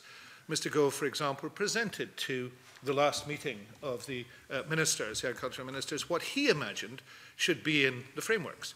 He had no responsibility for that and no authority to do so. That matter was being dealt with through the Joint Ministerial Committee, quite rightly, and being dealt with by the agreement of both the Prime Minister and the First Minister that it should be done in that way. So whatever Mr Gove's motivations or Ian Duncan's motivations are, we are endeavouring to get a deal. We are working hard on a deal. We're doing so in a professional and responsible manner, and I think that should be respected by all parties. You said you wanted to add a short comment to that. Well, just two points. Firstly, Mr Gove is on record as saying on the 13th of September to the EFRA Select Committee, he said, "I must say that the Scottish Government officials have been working very collaboratively with DEFRA officials." So I just repeat that quotation. Secondly, I do know that Mr Barnes, as Mike Russell has just referred to, has been taking part in numerous of these discussions with officials, and he would be, I'm sure, happy to provide details if members wish to ask. So we have been, if there is time, convener, it's up to you, but we have been discussing, debating constructively, but we will not be dictated to in a power grab, and I hope that all members would agree that that's the correct approach. I'm afraid, Cabinet Secretary, that time is limited, as you pointed out. So I'm going to take the next question to John Mason and then come to Stuart Stevenson. So, John. Thanks, Convener. The European Union Withdrawal Bill has been mentioned already, and so I just wonder if you can give us an indication about what you're still concerned about within the bill. Have you got less concerns now because you've had some discussions and there seems to have been some movement? And I mean, would it be the case, are you wanting more detail in the bill? Is it that you disagree with the detail that is in the bill already, or should some stuff just not be in the bill at all and left to other ways of dealing with them? Minister, would you like to lead on the position is very clear. There are things in the bill that neither we nor the Welsh Government can accept, and principally Clause 11 in the bill, which takes European competences and returns those to the UK without any involvement of the devolved administrations for decisions then by the UK Government. Now, to be fair, the Secretary of State for Scotland has already indicated that he thinks all these things should be done by agreement. So that's the principle. There's also the principle of secondary UK ministers being able to alter legislation without involving the Scottish Parliament or Scottish ministers. So those are two key issues. So we can't accept either of those. That's not to say the rest of the bill is acceptable to us, but those are the issues which the two devolved administrations are taking up responsibly compared to the issues that others will take up, which are wider issues. We are in the process of trying to have Clause 11 removed from the bill. It's not acceptable within the bill, and the amendments we put forward would cure that problem. If there are other amendments, I've just been appearing this morning before the Finance and Constitution Committee, glutton for punishment that I am, and we've made it clear, I've made it clear that if there are alternative approaches in the UK Government, we're of course willing to discuss them. And officials have been meeting to look at these, and it's been part of our discussion in the, in the JMC. very briefly, convener, let me just, very briefly, there are 5 stages we're going through. First stage is to agree the principles on which framework should be established. We've managed to do that. Those principles were published as an annex to the communique of the Joint Ministerial Committee on the 16th of October.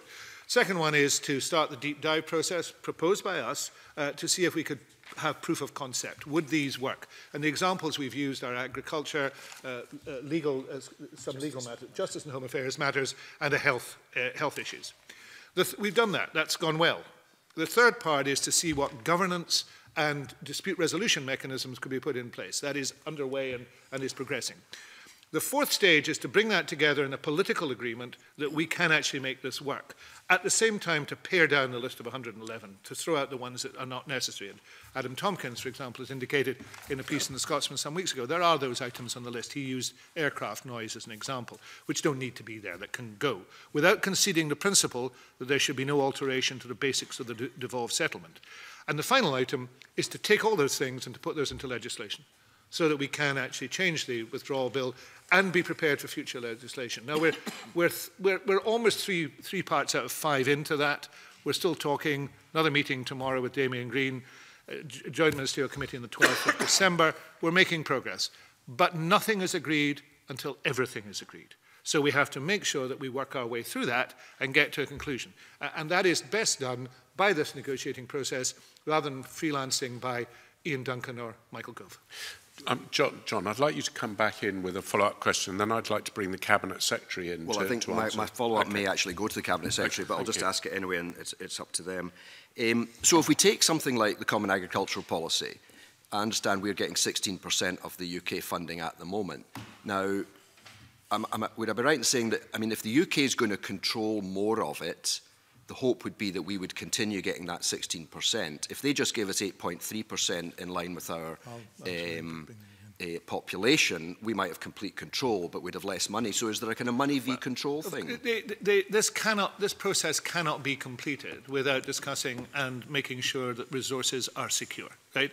So, for example, if there is to be a framework on agriculture, and that's probably the most complex of the frameworks, fisheries may also be in there, environment will be part of it. But that money has to be part of that overall solution. And if there is a quantum now, then that quantum has to be included in those discussions. So that's there. And, you know, I do this very much in cooperation with Cabinet Secretaries who are involved in these processes. They stress with me what is important to them. And I have to say that Fergus Ewing stressed with me at the very beginning that in this process, the financial issue would be absolutely crucial. Secretary, would you? Well, there's kind of 2 overarching concerns. Firstly is freedom of policy choice. I mean, I think it's no secret that the main 2 parties in the UK have for some time been seeking to phase out direct farm payments, Pillar 1 support. Scotland's position is entirely different. We have 85% of our land is LFAS.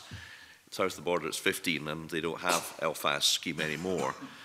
So it's plain that what has been in our interest is most certainly not the case down south. And indeed, where the policy that the main parties down south appear to prefer imposed in Scotland, I do believe quite profoundly it would have catastrophic consequences, especially for hill farming, with land abandonment, with depopulation, and with potential bankruptcies, and with thousands of farmers going out of business. So that's number 1. We must have the freedom of policy choice in terms of any future proposed framework. And on fisheries, the issue of discards is another example where there's plainly different views, where Michael Gove appears to prefer restriction of effort tying up boats, and we do not prefer that at all. So there's a different views. I've given examples of 2 areas where there's different approaches, different views, which is why there must not be a power grab and full devolution on funding. And this is a separate issue from the bill, but it's absolutely key. And the UK funding promises are incomplete because the guarantee up to 222 is only limited to farm support, the definition of which has not been clarified, and they only last until the farmers 221 SAF form. So I've just finished on this. The last sentence really is that promises that were made in the EU referendum to match funding post-Brexit were made by ministers, and ministers, if they make promises, must deliver them or cease to be ministers. So I'm calling on Mr Gove to do what he said he would do during the Brexit referendum and make clear his plans for future funding on a long-term basis, as of course is the EU practice. Stuart, yours is the next question. Thank you very much. I want to just develop a bit more about how we go about developing shared frameworks across the UK and the effect, in particular, what role there might be for our stakeholders and for the Scottish Parliament. But let me start, I think Mr Russell said, if alternative UK government proposals are around. I'm given to understand in rural policy area that officials at UK government level have 4 different versions of secondary legislation they may bring forward, depending on what they end up negotiating with the EU. And clearly that fundamentally is important to our understanding of where we go and how we can contribute. But I'm also told that officials at the UK level have been told not to share these drafts with Scottish officials, so that we can't know what the policy considerations are. First of all, is that actually the correct statement? And of course, my information may be imperfect, so I'm quite prepared to hear that I should be corrected in some parts of it. Minister, is that you to start that? Yeah, I mean, I can't confirm whether or not that is true. I mean, they don't share that information even with us, but I wouldn't be surprised if there were a range of drafts at this stage. One of the problems in this system, in this whole relationship, has been getting early access to information. Fergus Ewing referred to the agriculture bill. You know, the e-withdrawal bill, I first asked to see that in January of this year at the plenary, the JMC plenary in Cardiff. Directly asked the Prime Minister for it. We didn't see that bill until, I think, the 30th of June or 1st of July, 2 weeks before it was due to be published, and immediately we knew we couldn't support it. So early information sharing would be helpful. The 18 papers that the UK government has published in negotiations so far, we've only seen just before they were published and without any possibility of input. But let's try and, fare forward rather than backward. Our view on this is very simple. If we are involved in this discussion, we will endeavour to come to a conclusion. We will endeavour to ensure that we get an agreement on this, but it must be a comprehensive agreement and it must take account of all the parts that are involved. That includes money, but it also includes an agreement on future legislation. If we can secure agreement on the EU withdrawal bill, which is a sort of gatekeeper bill for the bills that are to come, agriculture, fisheries, environment, trade, all those bills, if we can do that, then we would be in a position to have an easier process in terms of reaching legislative consent. That's not to say we'll agree with the bills, but on the issue of achieving legislative consent, that will be easier. And that's because we make a distinction between policy. We don't agree with this policy, we think it's daft, and technicality. And we recognise arrangements have to be put in place for the eventuality. So we're trying to do that. And actually on that one, my colleague Mark Drakeford is always very articulate on that one, to say it would be better not to have had this fight. In fact, this was an unnecessary fight. We could have agreed on how this bill should be put together, which is a practice on all bills that require legislative consent up until now. There would have been early negotiation discussion. There wasn't. This is a consequence. So the earlier discussion that takes place, the better that discussion is, the more likely it is we can make progress. On technicality in particular, where a lot of the implementation of the shared frameworks and other matters will be through secondary legislation at Westminster, it appears, is there a particular threat to the interests of devolved nations in the absence of a formal process of review and consideration at Westminster for secondary legislation? No equivalent. No, that creates two questions. The first of which is, should UK ministers be able to bring forward such legislation without consultation of Scottish ministers, Scottish Parliament? The answer is no. That is, the exercise of the Henry VIII powers, for example, should not be permitted to be exercised in ways that run contrary to the interests of this Parliament. I think there are many MPs at Westminster who believe that. Lib Dems have been involved in attempting to amend the bill. We support those amendments because they're the right thing to do. The second question, just in terms of the complexity of that secondary legislation, is should there be a process here? that would look at that type of scrutiny and legislative consent process for secondary legislation. Well, the Secretary of State for Scotland has indicated that process should exist. It exists in Wales, of course, given the difference of their devolved settlement. So it may well be that one of the changes to devolution that this process produces would be a legislative consent process for secondary legislation. Minister, just briefly, can I just take you back, though? We are now deep diving into the technicalities of this. No, but there are some important things derived from technicalities. That there is no process at Westminster for parliamentary scrutiny of much of the secondary legislation, unlike in the devolved administrations.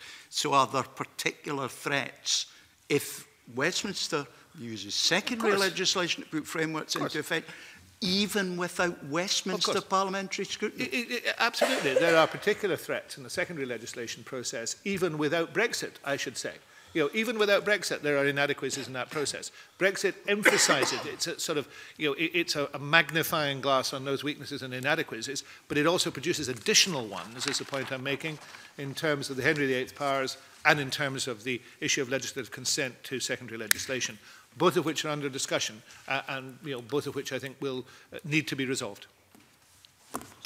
Cabinet Secretary, I'm just mindful of the time in the sense that we've got 24 questions or so, it's just, and we're on number 4. Really, it's just to repeat what I've said to many key stakeholders, including obviously the NFUS and others with whom we work very closely, that these 7 working groups to which I referred are considering their issues, and I would exhort all the main stakeholders in Scotland to contribute to the work of those committees, because if they make written submissions, for example, we will guarantee that their views are fully considered.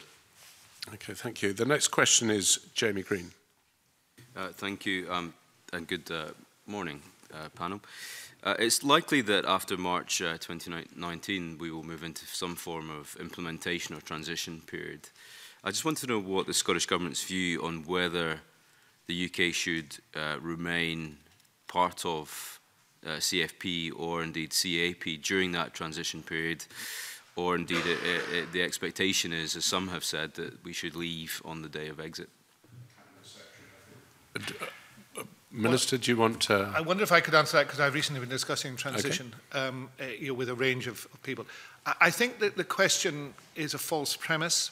If transition is to take place, there is no doubt in the minds of the EU 27 that transition means a continuation of the acquis, that there isn't any other option.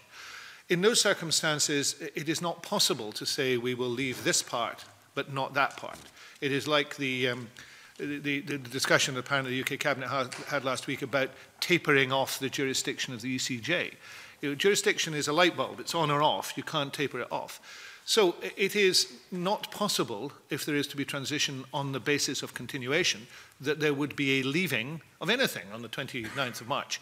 But it is obvious that in areas such as agriculture and fisheries, where there are annual negotiations, that it would be difficult if there was no annual negotiation.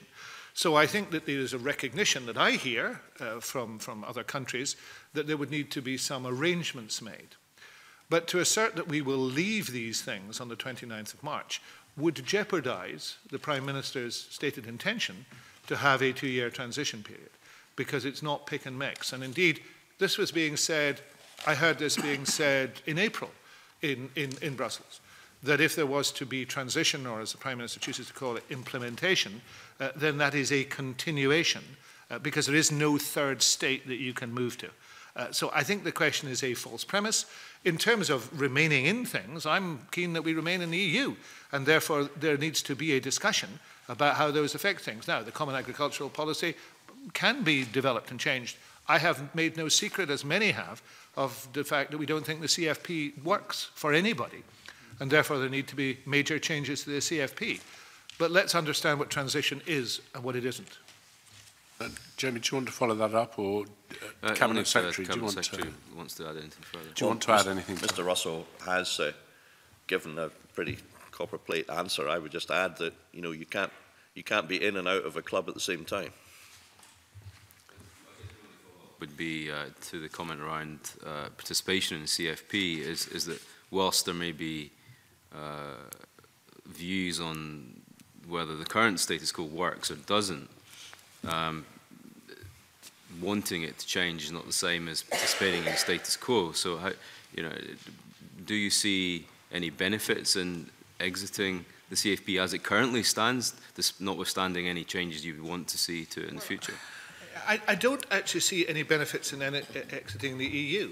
There may be sectors, and fishing is a very rare sector, where there are people who believe there are enormous benefits. They don't all believe there are enormous benefits, of course.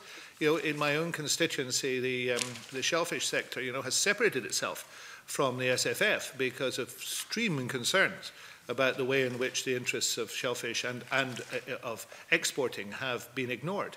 So I think there are disputes on these issues.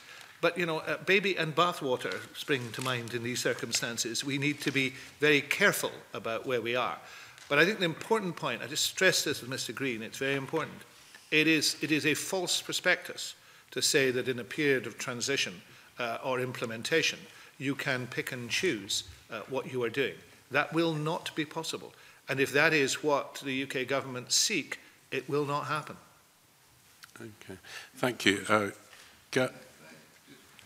Briefly? Well, it's an important point as far as fishing is concerned.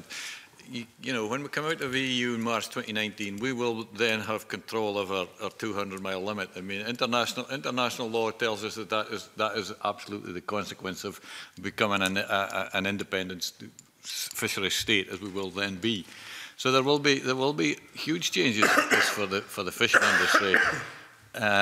We can still live through some sort of period, but we will then take control out to 200 miles, and that is indisputable, I would argue. Well, it is not indisputable in terms of the Prime Minister's own statement. So I think Mr. Chapman might want to take it up with the Prime Minister. You cannot have transition which departs from the acquis. So what will happen, and it's axiomatic, is you will continue, there, not as a member, but observing the acquis in every regard. Now, there may be special arrangements made for negotiation on quota and a whole range of issues, but I think it's selling a false prospectus to say that, a bright new dawn will break on the 30th of March in which everything will be changed. There will be major disadvantages to every sector. I have no doubt about that. Mr. Chapman and I will disagree on that, no doubt. But there is no doubt also that transition means the status quo for a period of time. If it does not mean that, there will not be transition. So, I agree with Mr. Chapman to the extent that if the UK government does not accept that and does not understand that, then something dramatic will happen at 11 p.m. on the 29th of March, dramatic in the sense of disastrous. The next question is from Gail Ross. Thank you, Convener. Good morning, panel. I want to concentrate on the UK Agricultural Bill and the 25-year environmental plan. Two parts to this first question. I think I probably know the answer to the first part, but I will ask you anyway. Has the Scottish Government been involved at all in the development of the 25-year environmental plan, the Agricultural Command Paper and the UK Agricultural Bill? And Minister, you said that you were at the Finance and Constitution Committee just this morning, and we know that they're considering a legislative consent memorandum on the EU withdrawal bill. Do we know yet whether a similar procedure will be used for the Agriculture and Fisheries Bill at all? Can I deal with the first part? And whilst Rosanna Cunningham was dealing with the environment matter, I understand that there was no consultation, none, with the devolved administration in respect of the 25-year plans for the environment and food and farming. Recently, Mr Gove seems to have indicated there will not, in fact, be a 25-year plan for food and farming. So we are, I am afraid, in the dark in relation to their plans. And, I would give Mr Gove 100% for personal courtesy, but 0% for outcomes. We've had a sprinkling of platitudes, we've had fine sentiments being expressed, and we've even had several quotations from fine English poetry. But none of that pays the bills. Minister, did you want to add something to that? Simply to say, in terms of legislative consent motions, our assumption is that there will require to be legislative consent motions on all bills that have a devolved element, and clearly agriculture will have a devolved element. So, for example, the trade bill, we already know, will require a legislative consent motion, which of course we will not be willing to grant unless we can resolve the issues within that bill, which are broadly the same as the issues within the withdrawal bill. That is why I'm indicating the withdrawal bill, and success in those negotiations is the gatekeeper to actually a process which will allow legislative consent elsewhere, and might allow it within the agricultural bill. It's impossible to say because we haven't seen the bill. Do you know timescales for either of the bills? Everything at Westminster keeps slipping. You know, even though the clock is ticking, I think they're now talking about the agricultural bill in the spring, which was being talked about at some stage at the turn of the year, but it's not going to be. Fisheries bill roughly on the same time scale. So, but we, you know, the EU withdrawal bill now will not go to the Lords until February, late January, probably February. So, yeah, everything's slipping. And the Fisheries bill was supposed to be October, but it's now going to be, yeah, the consultation was supposed to be October, so we're in the dark about that as well because it hasn't been issued.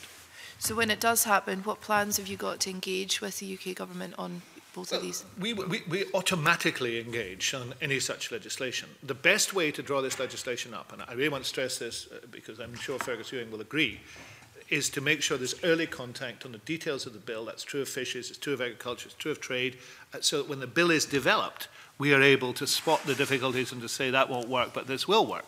If they won't share legislation, which has always been the practice throughout devolution, you know, not simply when, you know, there were administrations of the same political hue, but in the last 10 years, officials will share the legislation in draft form. There will be a discussion about how it should proceed. That gets rid of the difficulties. But if they won't share this until they publish it, then quite clearly there will be problems. Cabinet Secretary, do you want to add to that, or are you? Well, I'm just absolutely agree. It really is very frustrating, and you know, if relationships, good relationships, are based on trust, and trust implies a willingness to share under the usual rules of confidentiality. Documents which are in draft form, whether they be bills or consultation papers, so that we can have a say, so that we can have an input. You know, if the UK maintains the position, as it appears to be adopting, convener, in this matter, that they will not share consultation documents, they will not share the agricultural bill, they will not share the fisheries bill, I'm afraid that's not consistent with a relationship based on trust. And I think the farmers, fishermen out there want us to make progress and want us to have a kind of trusting relationship. In the forestry bill, which we consider next week, we're working quite well with the UK government. So it's very frustrating because of that they don't apply the same kind of approach towards the Brexit documents. Rhoda, yours is the next question. Thank you, Convener. Can I ask about the principles of agricultural policy going forward rather than the detail?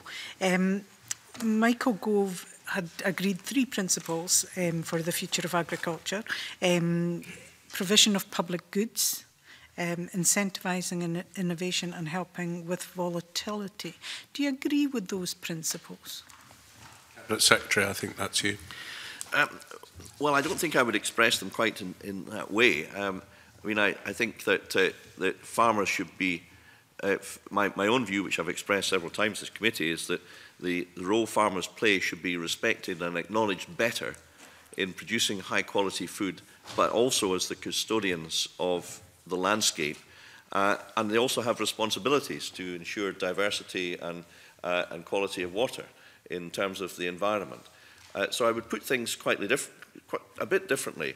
But I guess I would incidentally really commend the committee members to the National Council of Rural Advisors recommendations. They really do repay a close reading, and to the agricultural champions who touch on all of this and set out potential approaches that we could take, harking back to Mr. Rumble's question. But the problem is that until we have a reasonable clarity about what future funding arrangements and what the powers we're going to have, it's not possible to embark upon the exercise of architecture, of redesign, because we won't know what powers we have, and we have no idea, absolutely none whatsoever, about funding. So fine sentiments are okay, But without funding clarity, without clarity about this Parliament continuing to enjoy full power over agriculture and fisheries, it's really a bit of a theoretical exercise to set out a perfect set of principles. And Cabinet Secretary, I think I was clear at the start. I wasn't looking for detail. I was looking for the principles that will underpin your policy going forward. What are they? Well, I've already said it's not possible to set out principles until we know what powers we will have, whether we will continue to enjoy all powers over agriculture and fisheries that we currently have.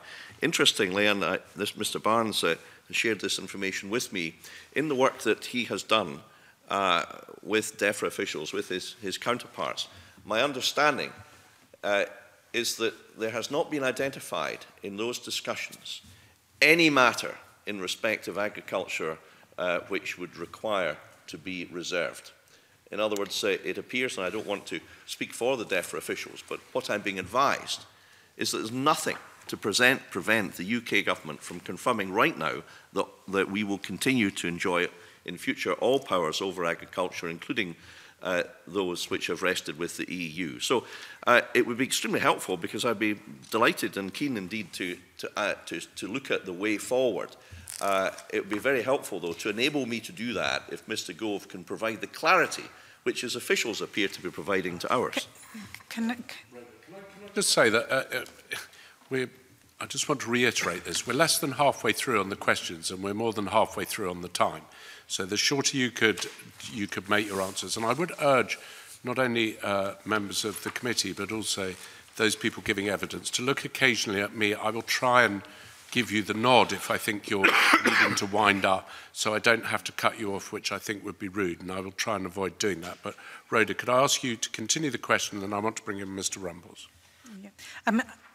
I'm quite concerned, because I've said twice I'm not looking for the detail, I'm looking for the vision, where your priorities would lie, and you can't answer that. So that's worrying to me. It worries me especially because of the area of the country I cover, the Highlands and Islands, which have done badly out of agricultural support in the past.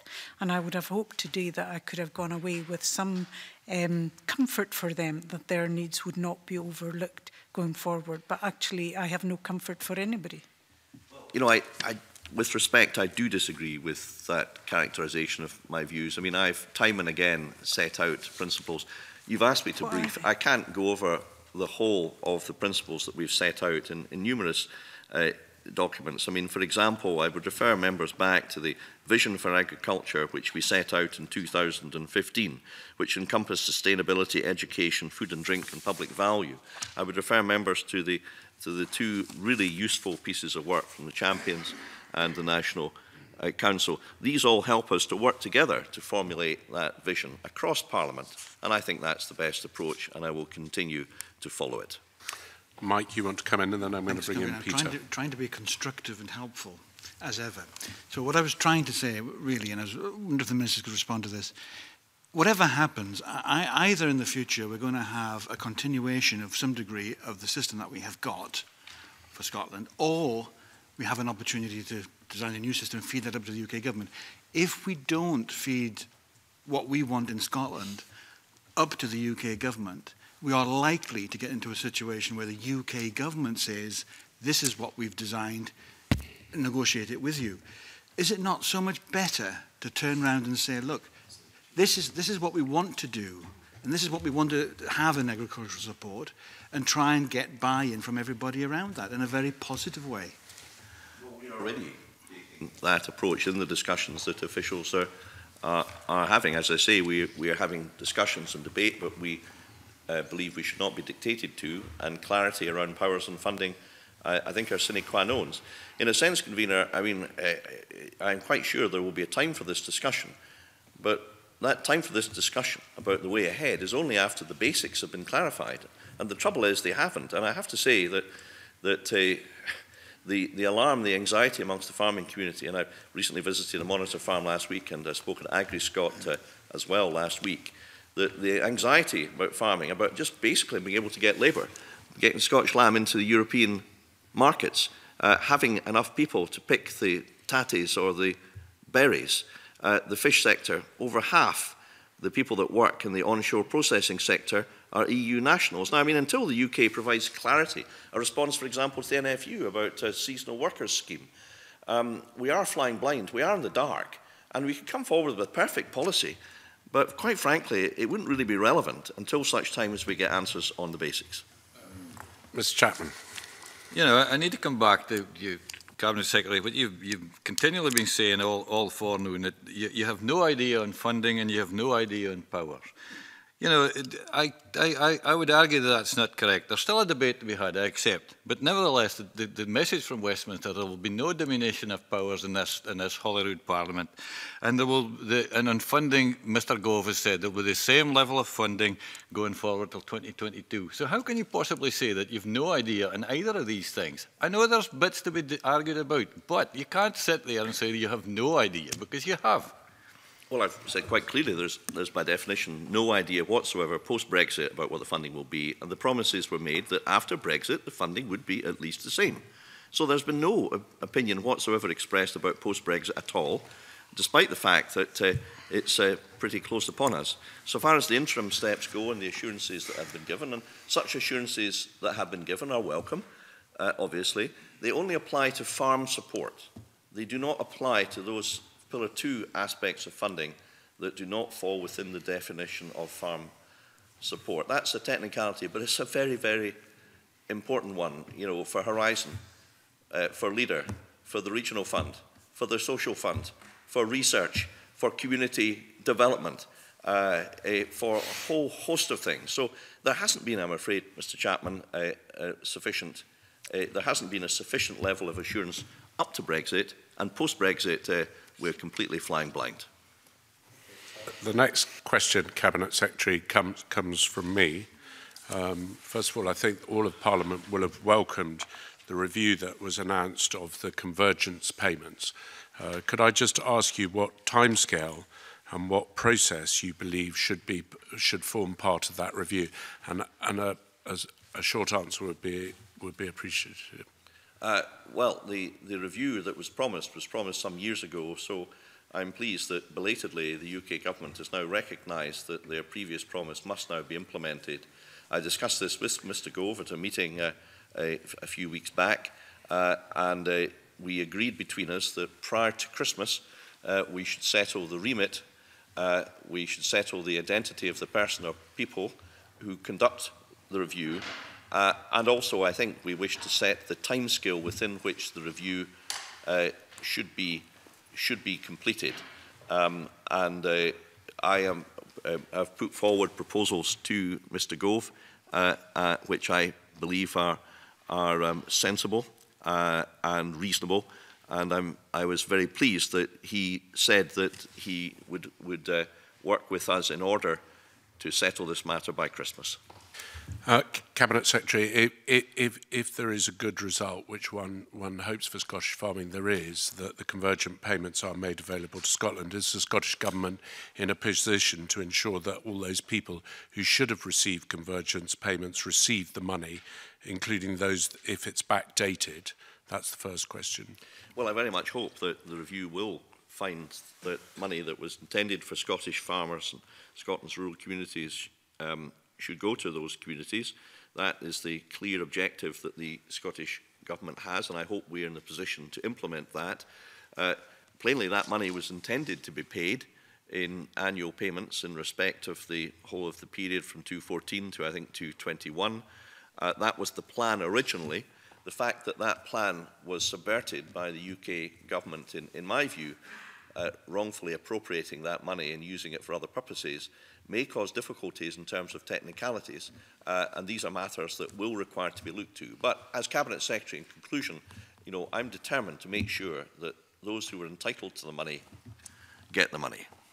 I think farmers would welcome the fact that there'd been no intention to siphon any money off for other purposes. And my final comment on it is, or question on it, is do you think that review of the convergence payments will affect agricultural support budgets post-Brexit?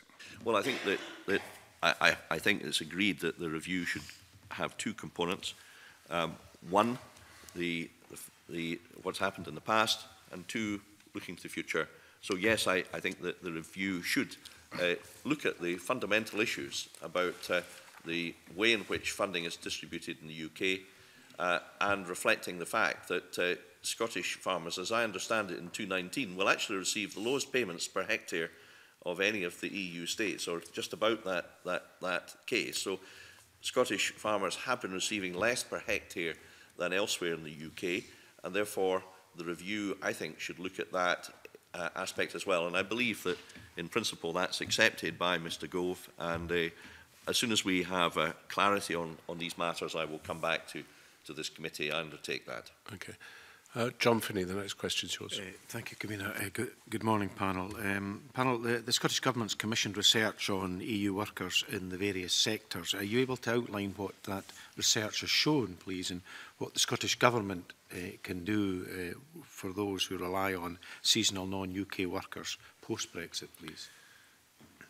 Yes, a research project entitled Farm Workers in Scottish Agriculture is currently being undertaken by a team of researchers at SRUC.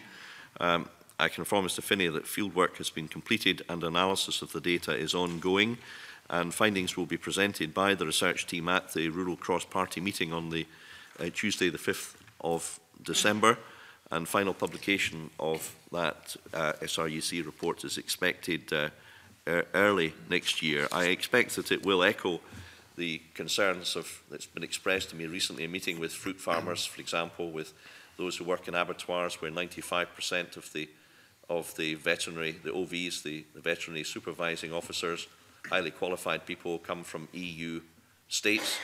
And as I say, in fish processing and tourism, I think there is a serious concern that many businesses in rural Scotland would be unviable without the continued work of people from the EU who choose to come and work here. And that choice is one that we should be grateful for and thank and appreciate and welcome.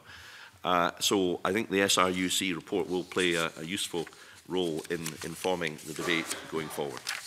Thank you. Fulton, the next question is yours. Thanks, Convener, and thanks, panel. This committee and other committees across the Parliament as a whole have heard evidence after evidence about various industries and sectors who are very worried about Brexit and the impact on EU labour.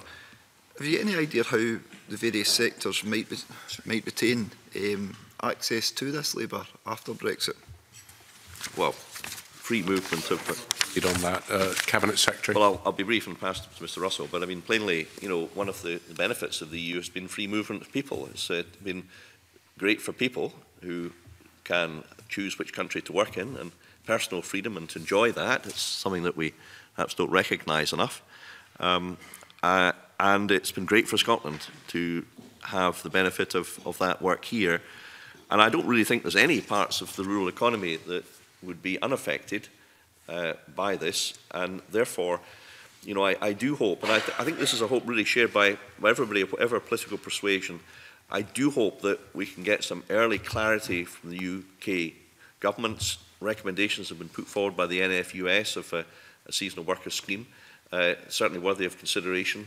But I do hope, above all, that an early decision is made by the UK on this, because these people are absolutely essential to the economy and the communities in rural Scotland. I would refer the member particularly to the evidence that the Scottish Government submitted to the Migration Advisory Committee 2.5 weeks ago. My colleague Dr Alistair Allen has been leading on that. That shows the dependence of the Scottish economy on inward migration, which is pretty substantial. Scotland, there's no regeneration, natural regeneration of population in Scotland. Unlike south of the border, where about 40% of population growth comes from regeneration, it doesn't happen here. So unless we have people coming in, then the population becomes static and then begins to decline. It is quite stark in rural areas. I think Rhoda Grant will know that at the last Highlands and Islands Convention, the leader of Highland Council, and I think Gail Ross will know this too, presented some evidence that showed that about 20% of the Highlands and Islands workforce was due to retire over the next period, and that's about 80,000 people. And actually finding those 80,000 from natural regeneration of population is literally impossible. So that, we are looking at a continuing decline in the Highlands and Islands population. Now, somebody like myself who represents an extreme rural constituency in Argyll and Bute, that means continuation and accelerating depopulation, particularly in the most rural parts of the constituency, and that will have a huge effect on agriculture, on aquaculture, on a whole range of activities. So we have to find a way to resolve that, and the only way to resolve it is free movement, in actual fact, because migration policy set up in a way, even the season agricultural scheme, will not do that. There will be inhibitions to it. The British-Irish Chambers of Commerce published a report on Monday, which would also, people would benefit from reading it, where they indicate very sensible, very sane organisation, huge amount of work being done by them on a huge trade between the UK and Ireland, indicating that only customs union and the single market arrangements will produce the conditions that allow that trade to continue. And these are not, I'm quite sure there are people in this committee who will dismiss, things that the Scottish Government says as the raving of mad gnats. These people are not mad gnats in any sense. These people are very sensible, sober businessmen looking at it and coming to the inevitable conclusion that exit from the EU will mean economic damage, and particularly damage in terms of the accessibility of labour. And almost every sector in Scotland is now saying the same thing. It needs to be listened to. Fulton, do you want to follow that? Yeah, well actually, the Minister touched on what my follow-up point was. I was going to ask specifically about agriculture and the agriculture workers, the seasonal workers scheme being introduced. Your views on that? The seasonal worker scheme was much criticised while it was in operation. It produced a result. But the result was often focused on student labour. It was a short-term, the actual short-term nature of those who were coming was difficult. Agriculture, and particularly horticulture, has changed substantially since then. There is almost a year-round activity. The volumes are substantially greater. And it is unlikely to attract the type of people who presently come. Now, one of the reasons for that, of course, is a shortage of agricultural labour across Europe. Germany has recently licensed for, I think, up to 10,000 Ukrainians to come in to work in agriculture, because there is a shortage of agricultural labour. And what Scotland has particularly been able to attract is people who come for the longer term, and quite often have other, they may go home regularly, but they have other activities. In Angus, for example, people who work in soft fruits may also work in fish factories and fish processing. So there is a dynamic and a pattern of activity, which this, the removal of free movement will remove. And it is not at all clear where that will be substituted from. There aren't people in Scotland to substitute from that, nothing like as many. This is a dynamic labour force. How you get that from elsewhere becomes a moot point. And of course, the fall in the value of the currency, just to make this point, convener, it's quite important, has also meant that many people are not willing to come. They just say to themselves, this is no longer as worth it as it has been. So this is bad news for rural Scotland. Cabinet Secretary, before we bring you in, I know the Deputy Convener's got a question which you may like to answer as well. Sorry, Gail. Thank you, Convener. Just to touch on the interim report that was published this morning from the National Council of Rural Advisors, it comes with a number of recommendations, and well, the very first one on page 3 is how we attract and retain homegrown talent, and you touched on that just now, Minister. Other things such as base more businesses in rural areas. I mean, I would support that, Brexit or no Brexit. Build on talent attraction work. How do you propose to take forward the recommendations in this paper? Well, I was about to actually to quote from this particular section in response to the previous question, and the National Council of Rural Advisors makes some quite interesting points that I don't think we've heard in the debate before, and I just wanted to share a couple of them briefly with you, Convener. That a smaller labour pool will increase competition and result in increased costs to business as wages rise. And micro or family-owned businesses that are so dominant in remote rural areas could find it difficult to compete with larger counterparts where there is a smaller pool of labour. Now, as Gail Ross says, the National Council have produced a whole series of recommended approaches under labour and skills, trade, funding and legislation and standards, and they're all worthy of consideration. But this is an interim report, as is that of the champions. What we have said, and I repeat today, is that we will consider their advice, as we consider advice from all sources, including stakeholders with whom we work closely. And in the spring, we hope to come to a view as to the best approaches to be followed, but to inform that approach by listening carefully to the advice that we've had. And certainly we should consider how we can attract and retain homegrown talent. We should promote rural areas as centres of excellence for non-traditional rural sectors. We should overcome connectivity barriers, whether they be physical or virtual. We should promote opportunities for people to work remotely and base more businesses in rural areas. We should introduce greater flexibility in immigration rules to recognise self-employed businesses in rural areas operated by non-UK nationals provide essential services, and generally how we can ensure the necessary talent exists to continue the vibrancy of the rural economy in Scotland. Thank you, Cabinet Secretary. The next question is Richard Lau. Yes. During the EU referendum, as already was said, fishermen were promised we'll take back control, the seas will come back to the UK and everything will be rosy in the garden or in the sea. I believe they'll be sold out again. Michael Gove, in a reply to Baroness Wilcox, said on the 1st of November, it will probably not change dramatically the day after Brexit. So what's your view? How do you see the relationship between the UK and the European Union for fisheries post-Brexit? What would you like to see in the UK fisheries bill? When do you expect the bill? And do you think that fishermen will be sold out again? I think, Cabinet Secretary, the Minister's indicating that's for you to answer that. Sure. Well, you know, upon leaving the EU, the UK will assume full control of the exclusive economic zone as a coastal state. That's in line with international law, with the rights and responsibilities that that entails. And you know, I think it's fair to say that across both governments there is an acceptance that fishing needs to be sustainable. It needs to be sustainable in the sense that stocks need to be measured by science. And then there must be an approach of conservation of those stocks and not overfishing. And the total allowable catch method of the EU, I think, is not only a sensible way to deal with that, but is also recognised as such, I think, by almost everybody that's involved. So I think it's important to make that point to start off with. There's no reason why future coastal status negotiations should be carried out exclusively by the UK government in future.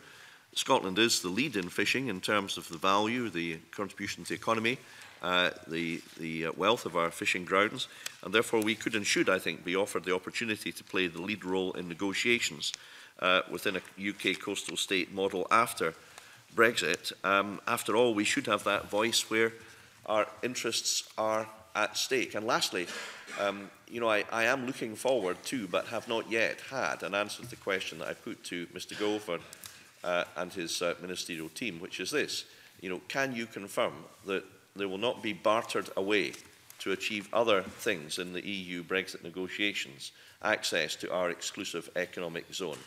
There has been no answer to that question, and I think there should be one. Just before I bring you back in, I'm going to bring Stuart in briefly and then come to you. So, Stuart. Cabinet Secretary, you mentioned conservation, the need to manage stocks. Given that the UK has been a signatory, a part of ICES since 1902, is it your expectation that the scientific environment which will lead policy in this will remain unchanged, whatever the future in relationship with the EU might be?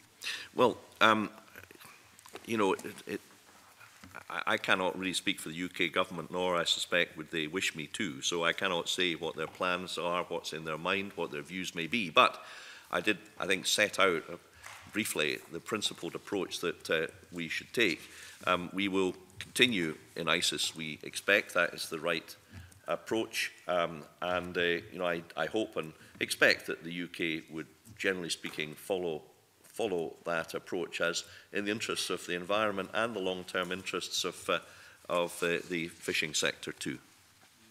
Would you like to come in? In order to be brief, fishermen's representative bodies seem to have a high expectation that access to UK waters will be managed in a radically different way post-Brexit.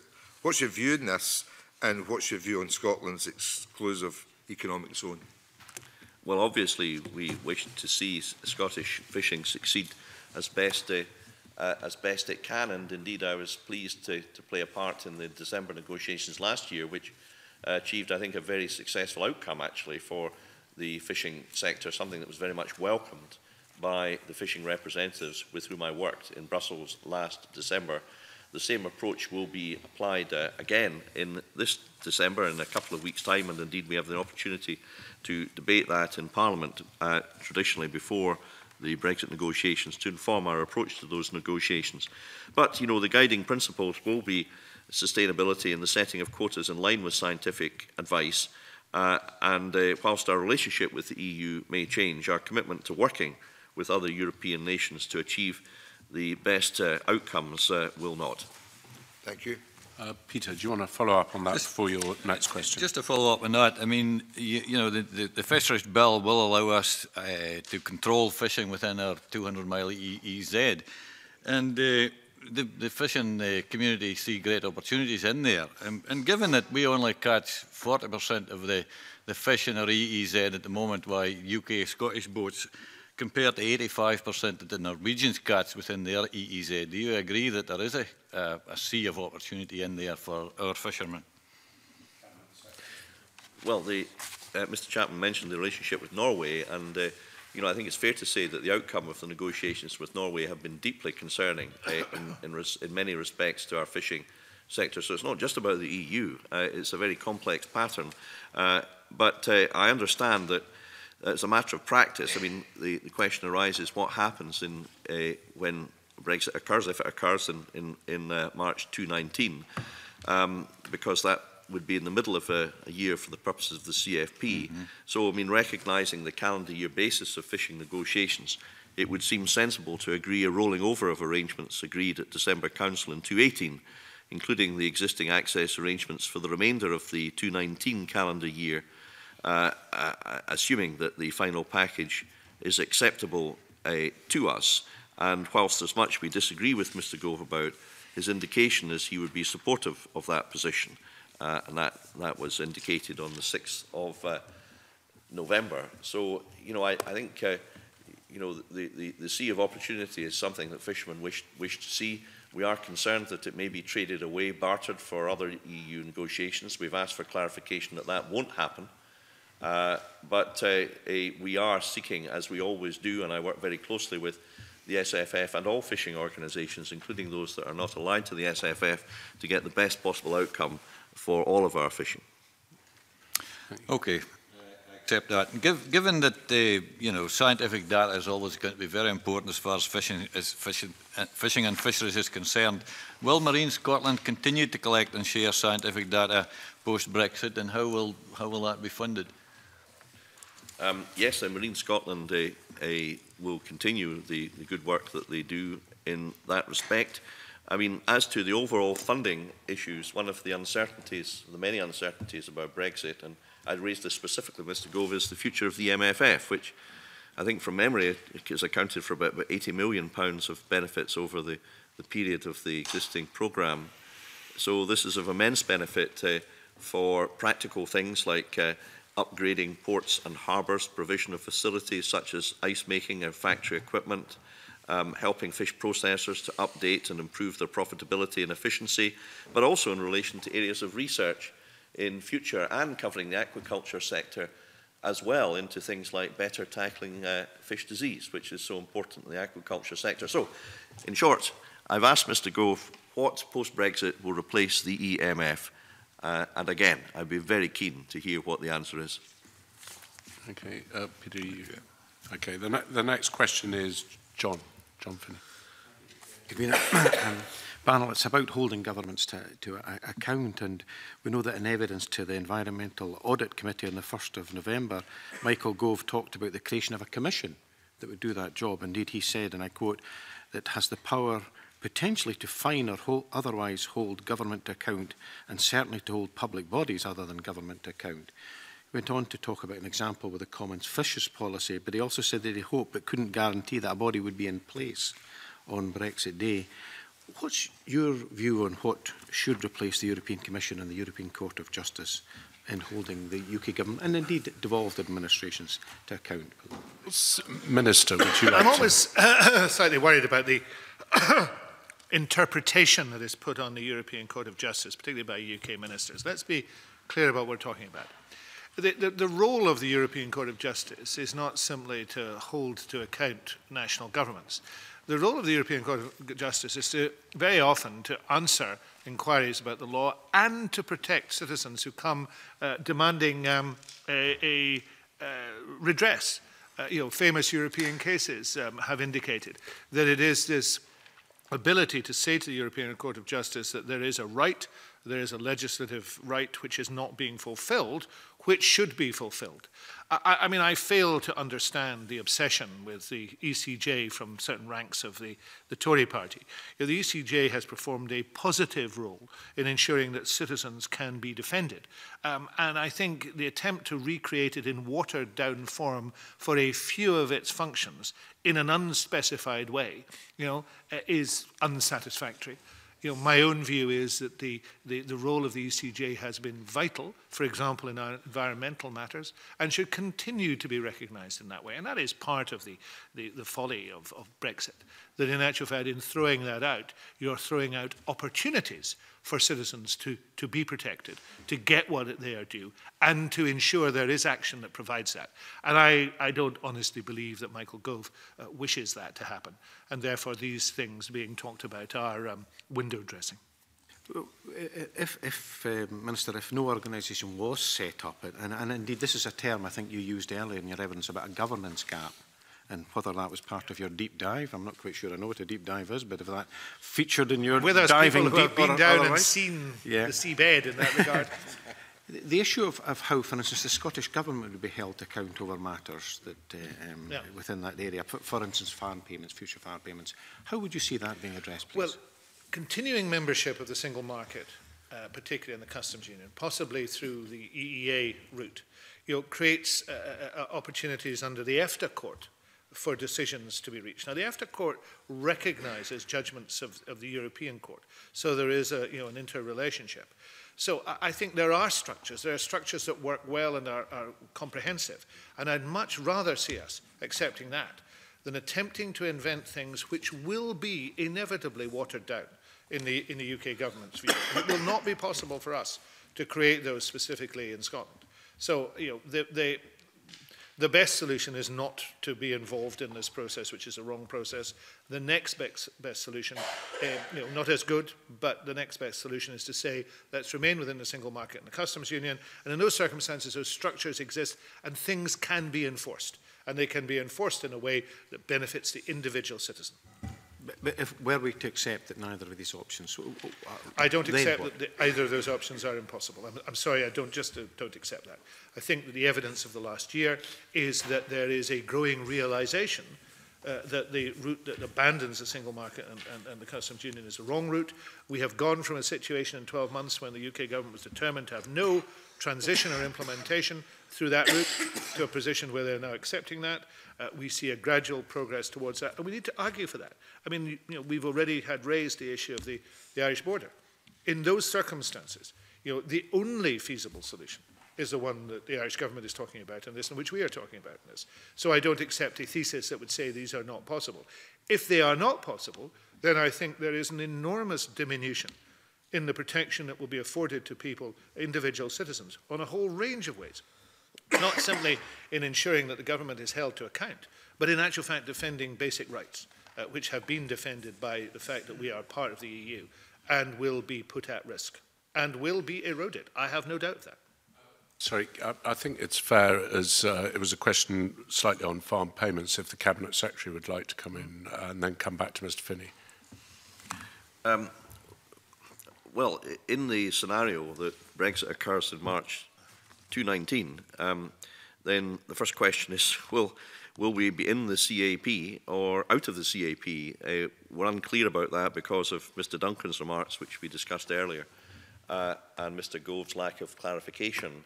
But in the event, and I don't know, it's really for them to say what their proposals are following the Prime Minister's Florence speech when she said there would be this transition.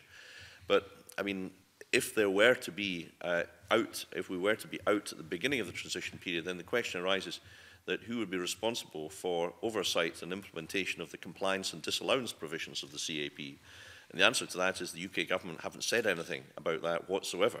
So that's another area where I'm afraid we're completely, convener, in the dark, so far as I know. Okay, John, you've got to follow up, and then there's yes, a few more. Very, very briefly, please. Are you able to suggest, and I know I alluded to Mr. Gove's evidence that he gave there, are you able to indicate to what extent scrutiny of any future arrangements is featured in discussions between the governments, please? I have to say in a very limited way, because there is no detail, no flesh put on the bones of any proposals, essentially. And we are aware of that. I mean, for example, just to hark back very briefly to the issue of the withdrawal bill, we are the ones who've said there needs to be further scrutiny of the decisions of ministers. And as you know, I have offered, and negotiations taking place with the Parliament, about how we would put that in place. That is being resisted by the UK government at Westminster. So, we are conscious of these issues and the issue of accountability. To say it doesn't, I mean, they appear to be avoiding accountability even to the House of Commons. Thank you. Thank you, John. There are 3 questions. I'd dearly like to try and get them in within the timescale, so I would urge short answers. It's going to be Gail Ross, Mike Rumbles, and then Jamie Green. So, Gail. We've heard over the last few weeks from certain quarters that no deal is better than a bad deal. In your opinion, what are the implications of no deal? No deal is a deal. Sorry to be sort of theological in the complexity of this, but no deal is a deal. It is accepting the worst of all possible deals, which is that everything just stops. There's actually a step beyond that, which is nobody knows whether there's a deal or not, which is a potential outcome. The talks stall and nothing takes place, and we amble towards the end of March 2019 with no idea what's going to happen. But no deal is in a sense unthinkable, because it's impossible to work out what happens. If you look at the border situation in Ireland, automatically there is the hardest of borders because there are 2 different customs regimes. If you look at the airline issue, those arrangements lapse, and you would have to deliberately opt back into them. And there's such a complexity in this. Over the last 45 years, the EU law, regulation, all those things have enmeshed themselves together. And the idea that then at a particular moment that is just broken, the EU can sail on, it continues. What do we put in place, particularly, for example, if the withdrawal bill was not through? What would happen in those circumstances? We simply don't know. Now, of course, you prepare ourselves in a sense by trying to think the unthinkable. But it's an incredibly difficult thing to do because you're looking at a set of circumstances where you say a lot of the basic underpinning regulatory structures would simply no longer have effect. Now, we could pass emergency legislation that puts them back into effect, but that would be tricky to do because there are bits of them that you couldn't operate. So, no deal is a nonsensical proposition. The fact that the UK government is talking about it, and there are those within the UK government who want it, I regard as very scary indeed. Thank you.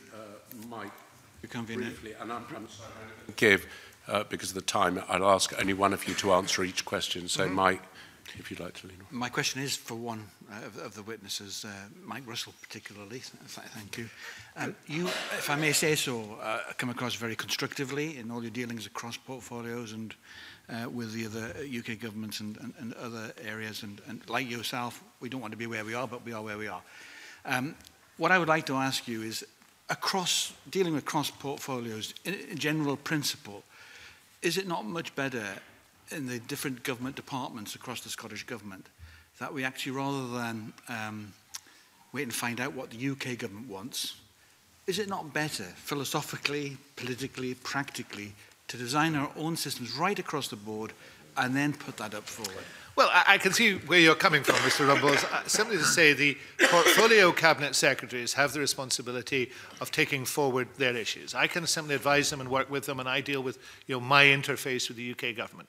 In this particular instance, the lack of information and the way in which we have the strong likelihood of having a common framework, and I refer you to the list of 111 powers, means that we are endeavouring to construct that framework, and that's the right way forward. It may well be that as that framework, if it does take place, we will be able to accelerate the process of developing those parts of the framework that are not to be dealt with within the framework. There will be things that can be dealt with it, but we need to see, in my view, what the framework looks like first.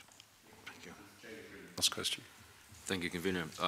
Much has been said today about the retention of responsibilities and powers to devolve administrations on the assumption that the Scottish Government will be responsible in the future for delivery of some form of agricultural subsidy or payment. What commitment can the Cabinet Secretary give Scottish farmers that all payments in future will be made on time and in full? Well, I have discussed this many times in this room with you all, and I can assure you that my top priority remains the proper administration of the CAP payments system, Pillars 1 and Pillar 2, and I'm very pleased that we have, Convener, over the last couple of months made considerable progress by paying out to the Scottish farming community loans at the rate of 90%. And I was very pleased that we were able to do so slightly earlier than I had set out. And I also have set out a clear schedule setting out when farmers, crofters and others should be able to expect to receive various payments. And I think that has been welcomed across the sector. But we are not complacent, and just this morning I had a weekly conference call with the officials. So I want to assure Mr Green that I'm doing my best, as are my officials, to make sure that payments are made in accordance with the scheme rules and that loans will be used as if necessary, in respect of Belfast next year. And I'm quite sure I will be sitting in this seat and discussing this topic again before too many weeks elapse. Thank you, Cabinet Secretary, and thank you, Minister. Thank you, Ian. Thank you, David and Mike, for your evidence session this morning. I'm now briefly going to suspend the meeting. I would ask committee members to stay in place just while we change witnesses. I suspend the meeting.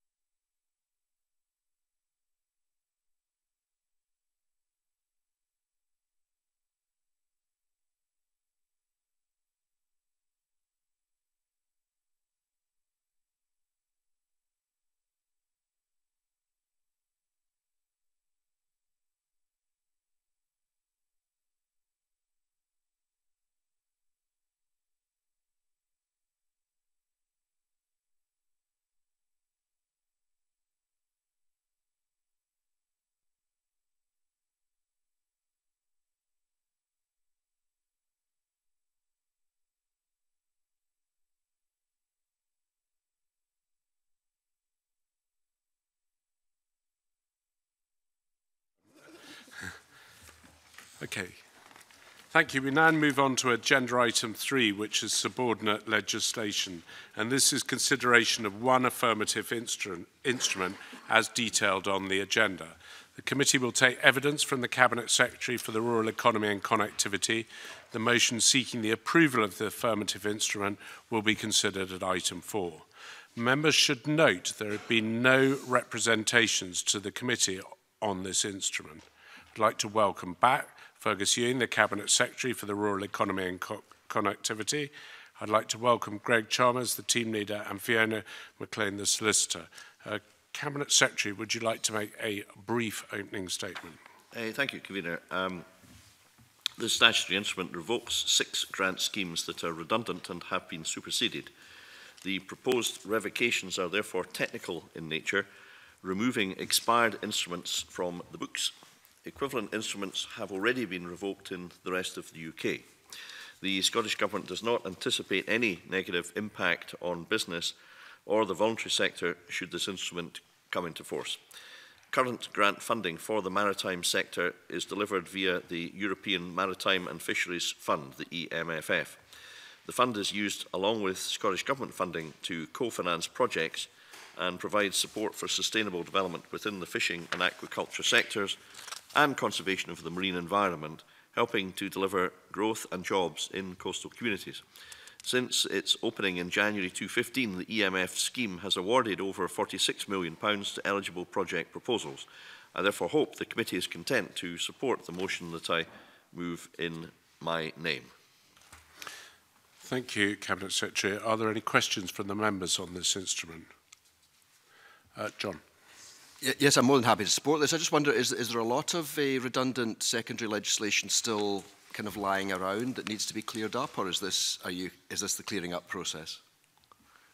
Is that the general question for the whole government? No, I was thinking. Or is it just about this? Just about this, yes. Well, I think that all of the listed schemes are spent. There's 6.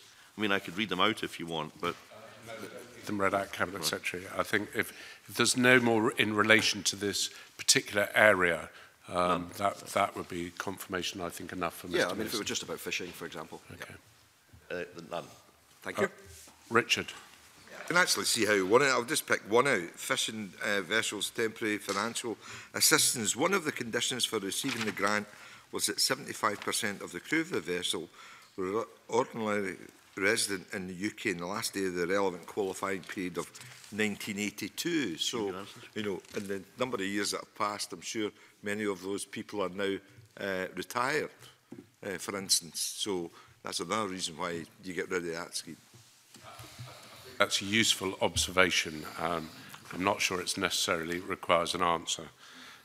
If there are no other questions, Cabinet Secretary, I am allowed to offer you closing remarks. I assume that your opening remarks will have covered most of what you've said. So unless you want to make a closing statement, I suggest we move on to agenda item 4, which is the formal consideration of motion 08383 in the name of the Cabinet Secretary, asking the Rural Economy and Connectivity Committee to recommend that the Fishing Vessels and Fish Farming Miscellaneous Revocations Scotland Scheme 2017 be approved. Cabinet Secretary, can I ask you to move the motion and ask if you have any comments you wish to make?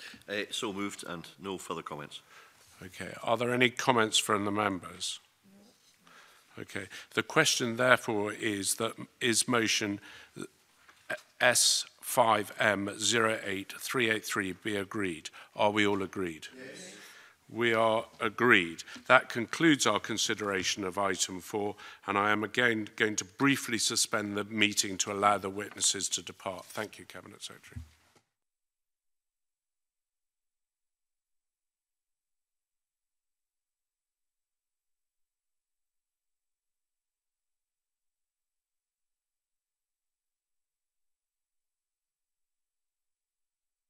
Okay, we're now going to move on to agenda item 5, which is subordinate legislation. The agenda item is consideration of 2 negative instruments as detailed on the agenda. No motions to annul have been received in relation to these instruments.